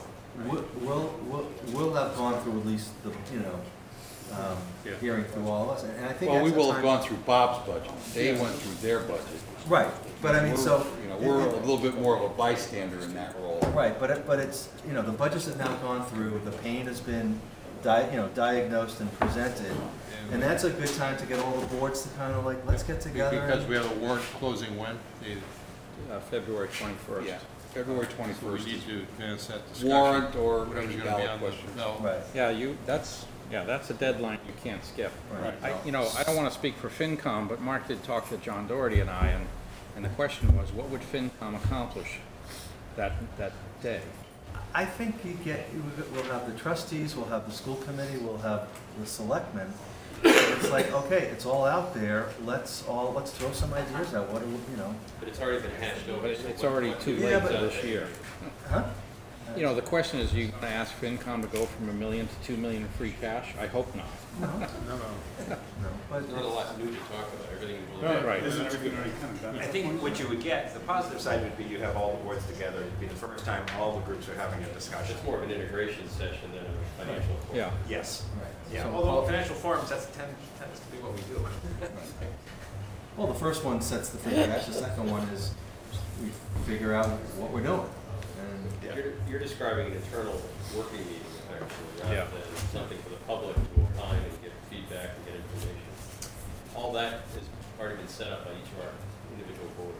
Right, so I guess, again, the plus side would be it's another chance to have a big public meeting. That's, if there's value in that, if we think we'll get new people to come or people to discuss issues that they haven't hash out yet, that's a positive. But in Are you terms talking of, about the public? yes. Yeah. These meetings are on TV, which is great, and people are attending. It'd be lovely to have more people coming, obviously. We'd love to have that. But these are some tough decisions that are coming down by each group right now. So we're flexible to have it. I think the concern would be just make sure we have an agenda that is helpful for everybody. Well, sometimes, at least what we've been finding over the last year or so, maybe a little longer, is that a discussion period that is less driven by a stipulated agenda, I mean, broad topics, rather than this is what we have to get done tonight. I mean, the whole idea, and I think that's maybe what Barry is, I don't want to speak for you, Barry, but we find as a Board of Selectmen that we get a lot accomplished in a little bit more of a free-form discussion, and maybe that's a night when that could happen. I mean, you've got everybody in one room. You're gonna, the public will have had the opportunity to both hear all of these nights. They will also have had the opportunity to hear, they've heard, the presentation of the school budget. They will, the night before, we're certainly going to set aside the tail end of our meeting to, create one of our conversation periods, on all of these topics. Because, we've been asked to by the public. Right. We want to be responsive to them. I mean, the public sent us a clear message, in the fall, and now the public is sending us another message, and they're saying, please consider this, please consider that. And I think that's kind of, we need to do that. so maybe the 25th is a good day, I mean, because we'll have, Yeah, I'm we'll inclined to be say this. starting our discussion at 9:30, and by that time, a lot of people. Yeah, we won't go past midnight, don't worry about it. You'll be Including okay. us. Well, that's what I'm saying, we may want to have one in before the 24th as well. I think that's a good idea, if we pick the date, we could decide Thursday if we still want to do it. Right, that's true, we can decide Thursday, we still want to throw another date out there, so we get two more Tuesdays in between now? 24th, is that right? Between now and the 24th? One. No, it would just be the 17th. No, you have one. I don't think you're going to need an extra meeting and a I don't financial think so. forum. No. See, I think we can accomplish it there. I think we're, Yeah, If I let's do could. it. What I Yes, can tell you Bob. that's interesting is that there's a lot of, I'm getting texted even during this meeting, there's a lot of discussion that isn't necessarily coming forward. It'd be great to get it out, more in public. Well, I mean, So you there's do a have to chance. follow a certain level of, this information has got to come out, so, there is some limitation as to how far into the weeds we can go. This is, the department heads gathering this way is critical to create those other conversations. So you can't stray too far off, as I said, in dry weeds here. So Bob, did you have something? Yeah, after, let's say after a storm, one of the things that Greg Burns is especially good at is not letting us recover from the storm without first talking about what did we learn. So the next day, everyone's tired and everyone's cranky, and he drags us all in there. See, Paul's smiling back there because he knows it's true. And you know, when something's fresh in your mind, that's what you do forward, lessons learned. So I think the 25th would be a really good time for the public and the boards to discuss. Okay, we discussed an override. What did we do well? What didn't we do well? How were the communications? The fact that, I have to say, the school and the town budgets that you're seeing is what was discussed last summer. Why are people surprised? You know, that's just a fundamental question to be asked. Did they not believe it? Did they not hear it? I don't know. There's no way to know the answers, but it's not a bad time to get together and have that discussion, because there will be another step at some point in the future, whatever it is. So maybe it's lighter on presentation. Absolutely. More on discussion. I'd say no presentation. Yeah, forget the presentation, I know. I mean, you need a little presentation to get the ball rolling, and then Set a guidelines. It's a guideline for discussion. it'll take some engagement. Honestly, take on its own life. we could do a 10-minute presentation from the listening session to remind everyone what it said. Yeah. And then you'll see some similarity, a couple differences. Again, things aren't So I quite can as show up bad. 10 minutes late since I did that for Barry. Yeah. But again, those of us that went to all those know, but clearly there's part of the community that did not know. Why? Yeah. I don't know why. It wasn't for lack of effort, I Yeah. know that. Maybe it was for lack of attendance, maybe it was for lack of urgency. It's maybe for it lack of was- engagement. I'm not, but as Bob points out, you know, what we've heard tonight and what was heard last night from the school committee, I mean, that's their budget. It's not far afield from what the discussion was last summer. I mean, nobody was crying wolf last summer. Yet, you know, the voters made a decision as to what they wanted to do, and they told us what we have to do. Here we are. I do think that the 25th should stay in place. I think it's on The whole discussion idea is a good one, I think, for all concerned, all parties. I assume we're here. What venue should it be? If so. Let's Yeah. use the library, Amy. Is that available? That'd be cool. Oh, that would be cool. Sure, we have a program booked that night, I'm sure. Positive. Well, we can collect the $10. The library closes at 9 o'clock. And then it's just the custodial fees. I was wondering if you'd go there. That'll take care of I love hearing that charge. yeah, so. By the way, it is a great venue. I can I've been to a check- couple I of can small check if you community want. meetings that It's, were very nice. Would you like to? It's probably a little quieter than this place. I really want to go there for More this. conducive to discussion. I'll take that. Expensive buildings. You are That's why you're not here. So I'll send the bill to you, don't you? We plan to have a selectmen meeting in the spring. It's not. I will. That's when you should go. Yeah. So it's the 25th, Yeah. starting at 7 or I'll talk to something? Yeah, and we'll get back, let us confer on that, Amy, we'll get back to you. Oh, okay. Mark requested it. Why don't we just see if the facility's available? So we'll wire it up for RCTV. This is a budget discussion, right? Wouldn't you expect Okay. greater attendance at some, given everything that's going on? I'm gonna tell everyone I know to show up at that meeting, so I It's would the expect. venue now? Well, but this is not a lot of seating, this is not a lot of space. I would expect I mean, We had so many people empty better seats show here up, they tonight. should. I was shocked at the Yeah. amount of Yeah, empty really. seats in here tonight. Yeah, I agree. I mean, we had literally, We thought it was going to be a big. I I agree with People were I'm tired from the school committee. frankly, fairly shocked. You had more public last night for 40R zoning than you Right. did for the We full did. budget. Last night, we had a meeting here in concert with CPDC around zoning and marijuana discussions, and there were That's 3 not or top 4 of mind times for the most amount of public participation in those discussions. It's hard to predict, you know. I mean, thank you for coming, and there were some other folks here as well. Anyway, we'll figure it out, we'll figure out the space. I think there's some itchy feet in the room. Motion to adjourn. I have a motion to adjourn, a second. Second. All those in favor? We're out. All right.